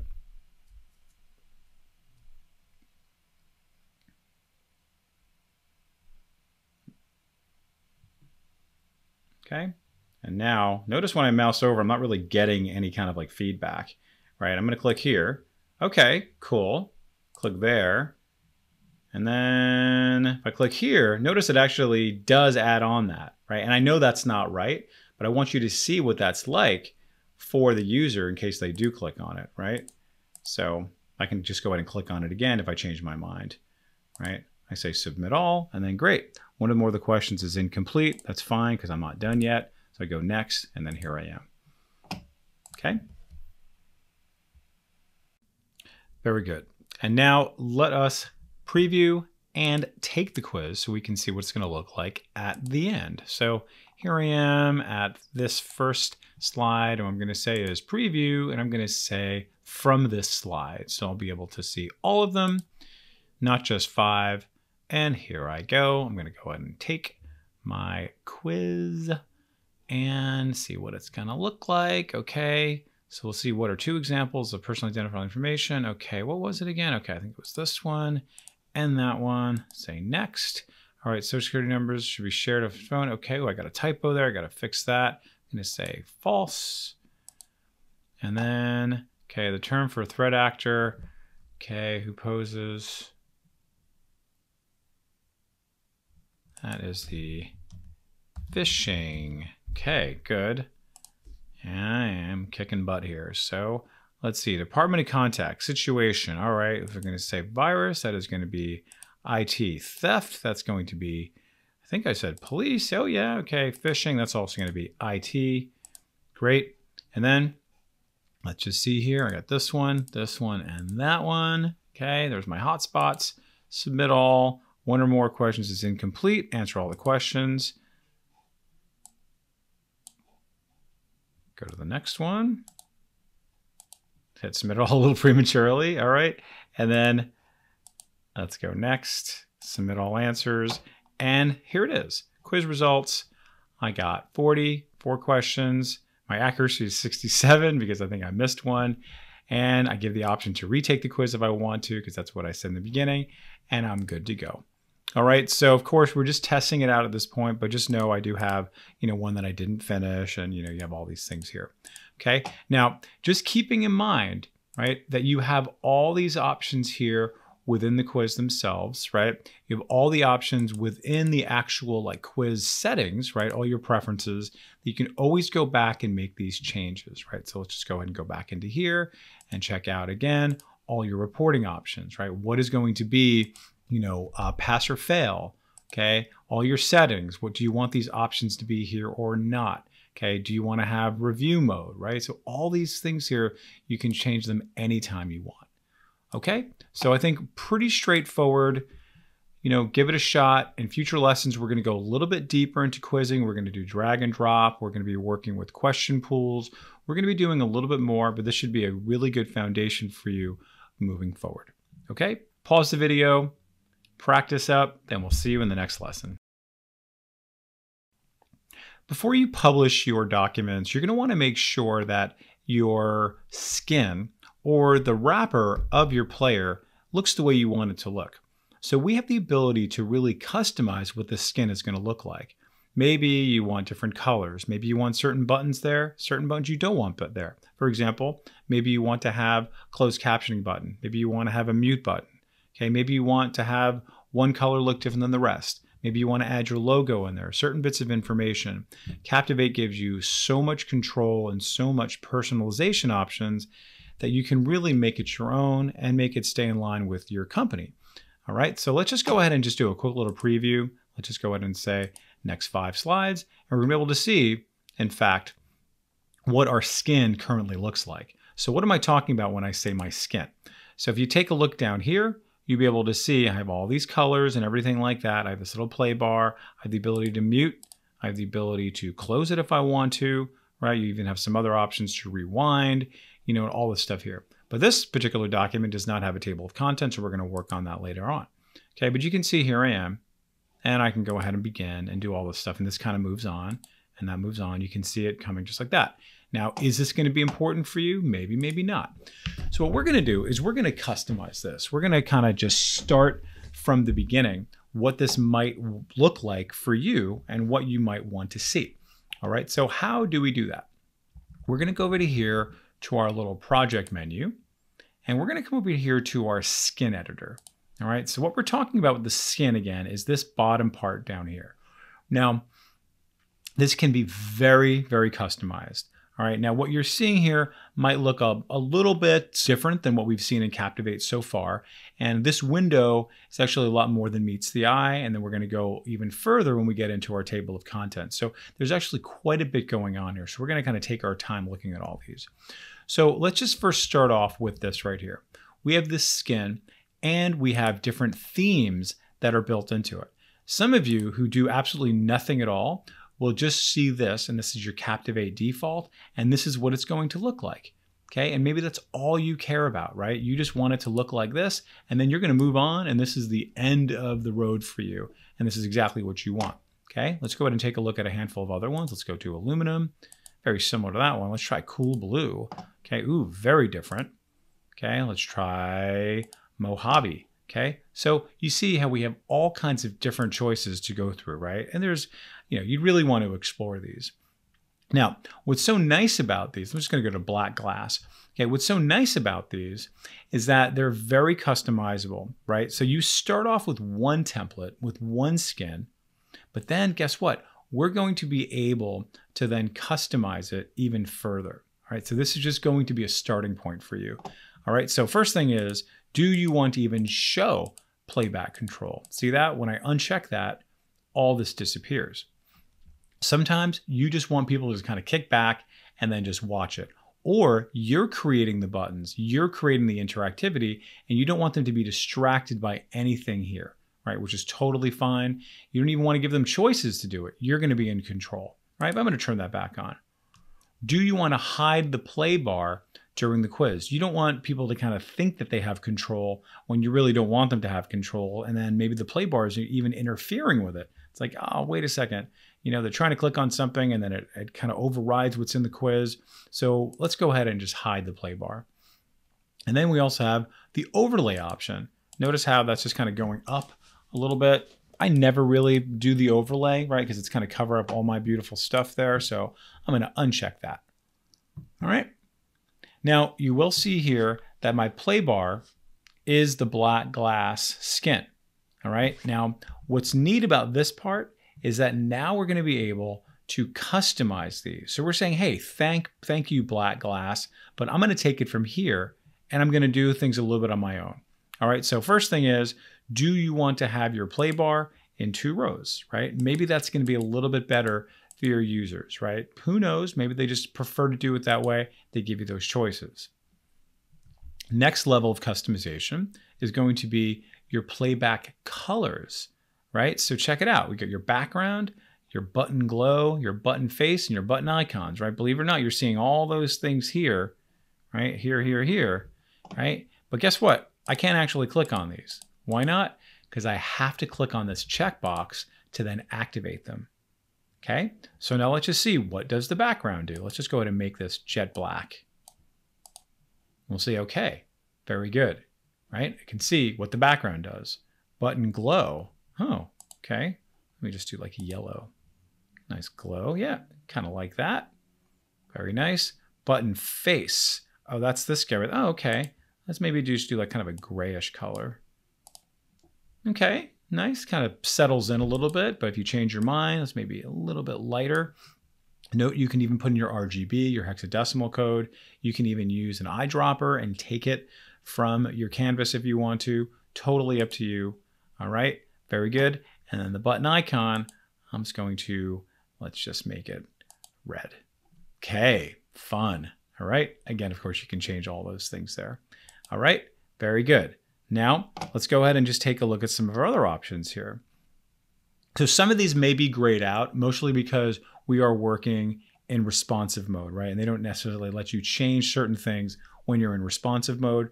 If you're not working with responsive, right, you may actually see these things lit up. So just know that. All right, now, do you want these elements or not? Do you want the play button? Do you want the rewind button? All these things here, right? So I'm gonna uncheck rewind and fast forward, and notice that's going away. I'm gonna uncheck the back. Why? Because I'm gonna have a back button on my actual module itself, potentially, right? Do you wanna have a close button there, right? Let's just see kind of that comes and goes, right? So you wanna give people these options or not. If you're gonna have sound, you wanna give people the ability to mute. Pretty straightforward, right? Really nice they've thought about all these things. Do you want this progress bar? And to you, it might seem like, yeah, sure I do, right? I want my users to know what's going on. Many times, it's not even gonna really matter, right? So turning this off will just kind of give you more space here, you know, for other things potentially, right? And it's just gonna be less kind of, you know, distracting for people. So many times the progress bar isn't gonna really make a difference, but of course, if you want it and it does make a difference for you, you can always turn that back on. Right. We are going to do a future lesson in another video session about closed captioning and accessibility. So stay tuned for that, but this is where you're going to find that. All right. Then you also have this no tooltips at runtime, right? So as it's actually running, you don't want any kind of like little rollover thing to tell you what it is, right? So maybe you want to turn that off, right? I kind of like people to have that, so I'm going to keep that going. All right. So now if I love this, right, and I'm ready to go and I want to keep this and use it again and again and again, I can save this, right? You see here's this save as. I can do that. And I'm just going to say Black Class DC 2022. Okay, and I click on my drop down and guess what's there? Okay, this is my personal customization option that I have now saved. All right, so I'm going to go ahead and close this out. The close is way up here, this tiny, tiny little X, so if it does not want to be found. And now I'm going to go ahead and preview this puppy. Next 5 slides.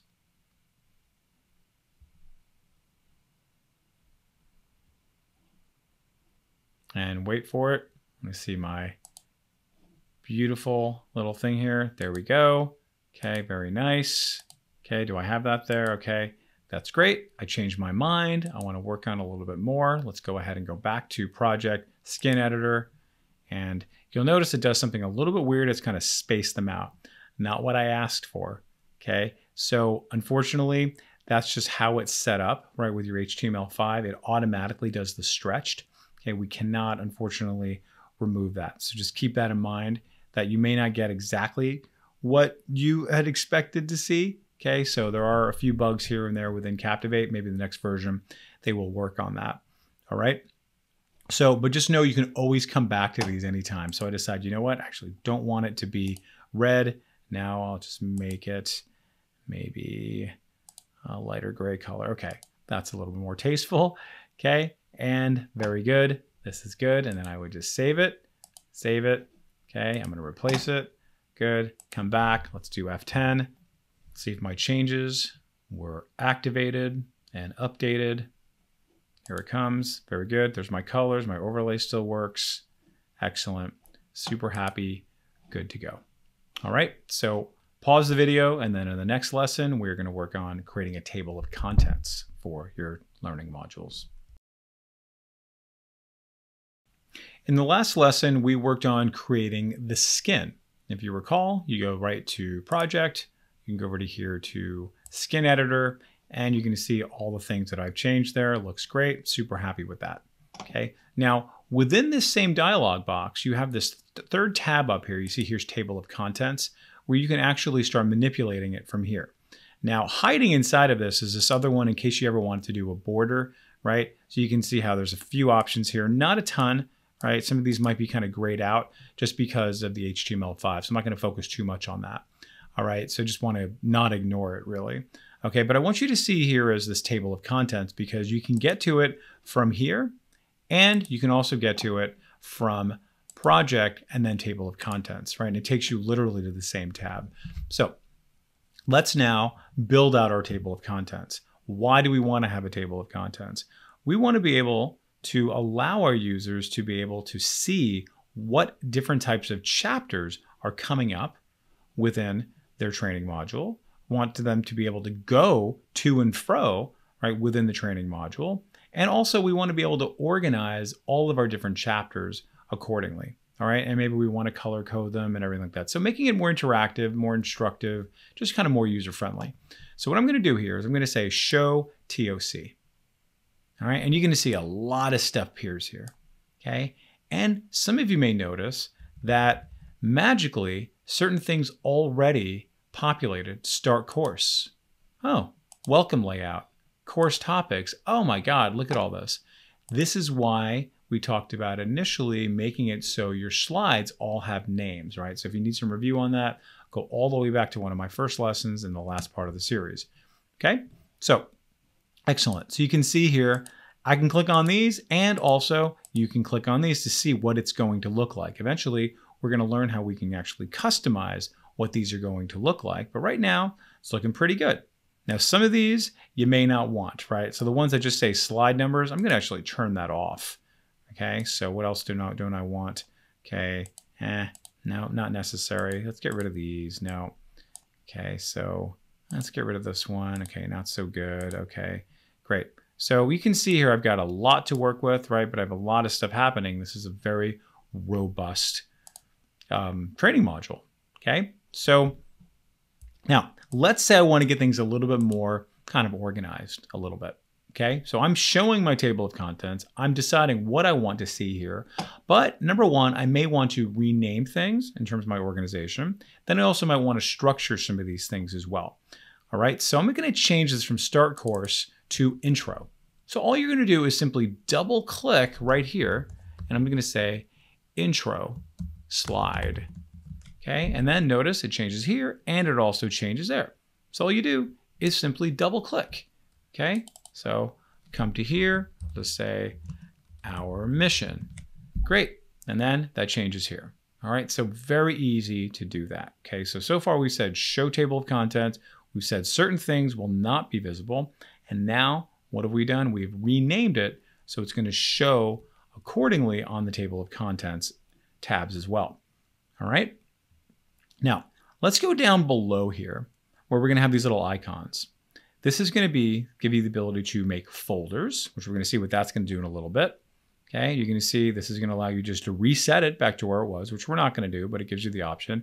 And these guys are going to give you the option to kind of create sort of headings and subheadings, but then also you can move some of these elements up and down.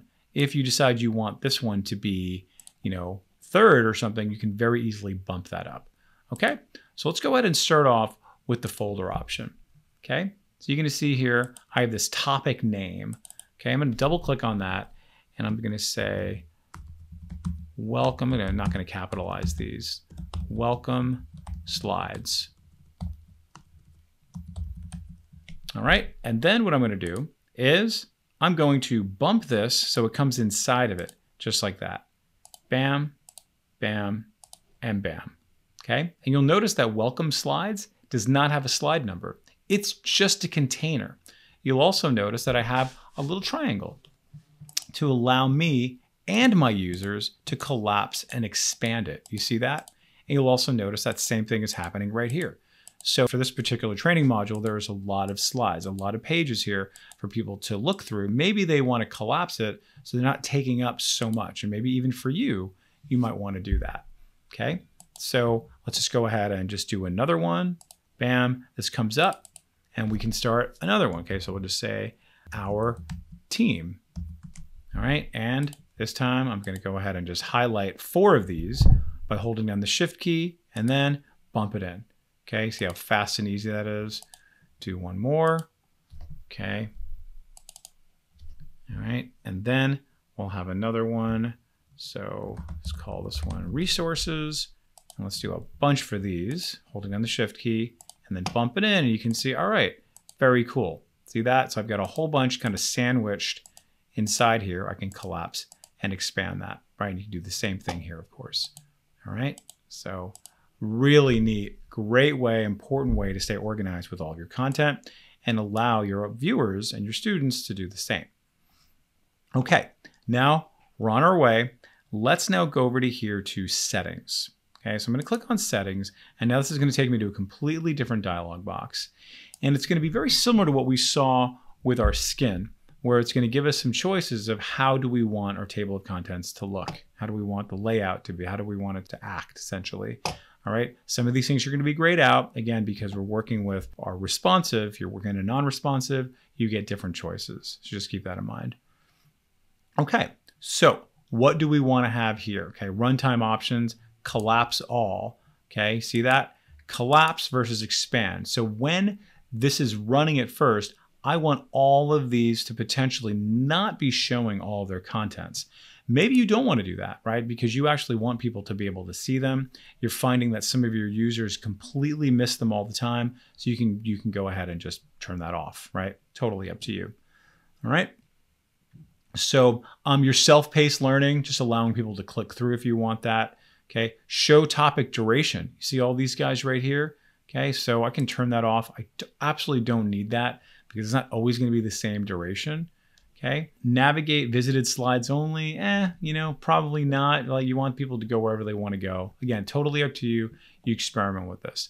Now you can see here is show search. Maybe you want people to be able to search throughout. So you can turn that on, turn that off, right? You can see there that is. You want people to be able to have the quiz be part of the search. Totally up to you.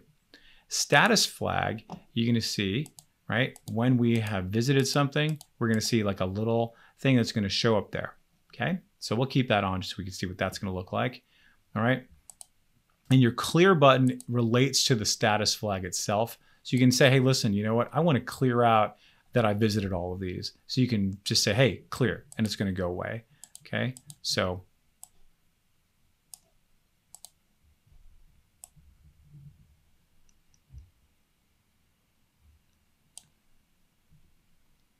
all right, and then the whole movie duration, you'll actually see that on the bottom. It's not showing up down there, but normally you should be able to see the whole movie duration. And then this is where you can really start doing all of your kind of design work. And very similar to what we saw in our last movie, background, just go ahead and do black. All right, and then heading, let's go ahead and just make it red so you can really see what it's doing there. Okay, active entry. Let's just do completely different color. Okay, when somebody goes through it, that when they're actually on that particular one, it's going to show, right? And then you can see that's where these are right there. These are going to be a bunch of nice looking, for the most part, little gradients here. Click away, and then heading, I'm going to make that just a little more subtle. TFC outline. Okay, good. That's coming together. All right, now we're going to go a little further with this level 1, level 2, level 3 text. Okay, so what are we looking at here? So let's just go ahead and just bring this up to, let's just say 16. There you go, level 1. That's our heading and our subheadings. Okay, I want to make these so they're going to be bold. Okay, maybe 16 is too much. So, okay, very good. I can make those changes there. Maybe you want to change it to a completely different font. We're going to keep it at predominant for right now. Let's go over here to level 2. And do I want to bold that? Sure. It's not so bad. Let's make that 12. Good. A lot easier to read now. All right, we don't have any level 3, but if we did, we would be able to make those customizations right there. Okay. Oh, and one last thing you might want to do is adjust the width of the table of contents. Do you see that there? So you might want to make that wider. You cannot actually get any more narrow than 250, but if you wanted to make this to 300, you can see you can do that. And you can also move your mouse over it. You can make it wider like that. Now you'd want to do that in case you wanted to see all of your text here, right? Because maybe your text is not showing. You can see it's going to allow you to do that. All right, let's go ahead and click OK. And do one last thing with our table of contents, and that is fill in all of our information about the actual training, about the company, add in a logo, and we're going to really sort of complete it with some of this pretty valuable and necessary information. Okay, so how do we do that? We're just going to come over here to this little info button, and this is going to take us to this very simple form. We're just going to say, okay, well, what is the title? I'm going to say safety in the workplace. Okay, you'll notice that as I'm typing it out here, it's showing up here in real time. Okay, and our name is going to be Safeco. Okay, email is going to be hr@safeco.com. Website www.safeco.com. Safety is our middle name. Okay, now can't really see it here. Don't worry about it, but it is there. But what we're going to do in a little bit is we're going to customize this, right? So it's going to make it so we can actually see it a little bit better in terms of size and color and all that stuff. And that's where this area comes down. Before we do that, let's just kind of go in order of what we see here. And that's going to be inside of this photo section. Okay, photo isn't really a photo, it's more of an image, if you will, and it's really good for working with logos. So what I'm going to do is I'm going to go ahead and just add this on there, go ahead and import it, and let's go ahead and find our logo here. I'm going to say bam, much like that, and you can see, oh, that fits in really nicely, right? Gets just perfectly in there with my text and everything like that, right? Doesn't warp it or anything like that. Great. Then my font settings. Notice here is title, name, designation, email, all that stuff. So I'm going to go here to title. And the question is, how big do you want it? So I'm going to say 14. Say, okay, that's pretty good. What about 16? Am I pushing that too far? Yep, a little bit too much, but it's very easy to change and I can see it in real time. Okay, I can also bold this, right? You can italicize it, you can underline it, right? I can ununderline it, I can unitalicize it. Very good. You can change the color if you want as well. Let's go over to here to name. Can't really see it there. Definitely need to make that bigger and also a different color. So let's go ahead and make that 14. It's getting bigger. Can't see it though. So let's go ahead and make that white. Okay, good. Love that. And then any other change you want to make as well, you can do that. And let's go over here to email.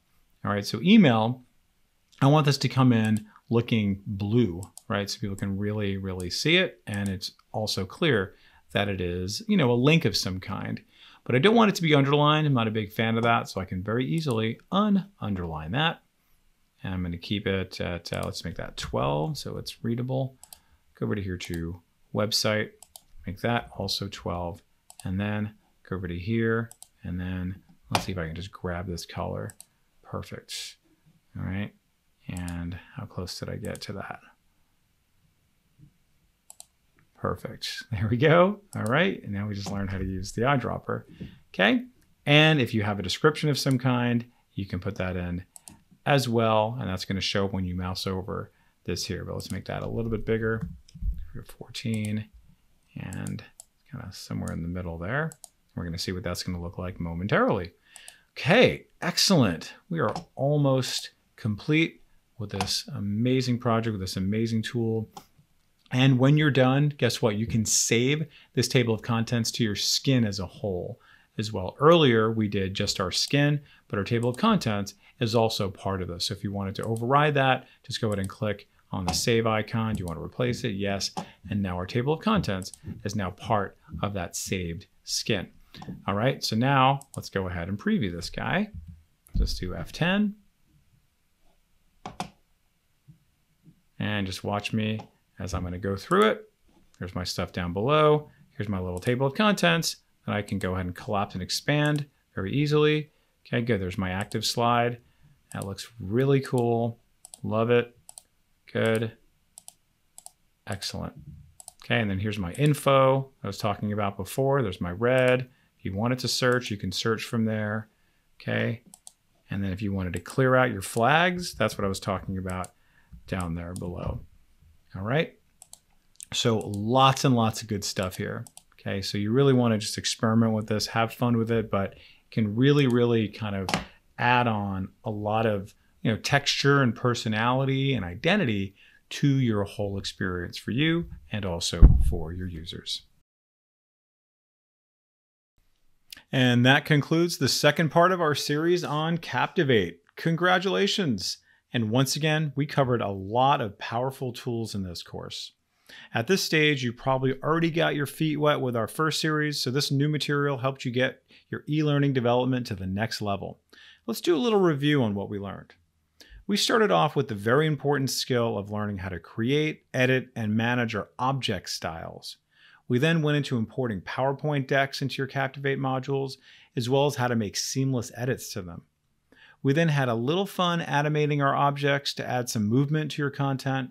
We also did a super deep dive on working with audio, including background audio, recording your own audio, editing your audio, and finally using Captivate's text-to-speech audio tools. And the last few lessons were about creating amazing quizzes, wrapping up your modules in some nice looking table of contents and skins. We really did cover a lot. Now, keep in mind, there is still more to Captivate, so stay tuned for the next lesson in our series for yet more exciting tools to incorporate in your e-learning modules. Thanks for watching and happy creating. Thanks for watching. Don't forget we also offer live classes in Office applications, professional development, and private training. Visit learnit.com for more details. Please remember to like and subscribe and let us know your thoughts in the comments. Thank you for choosing Learnit.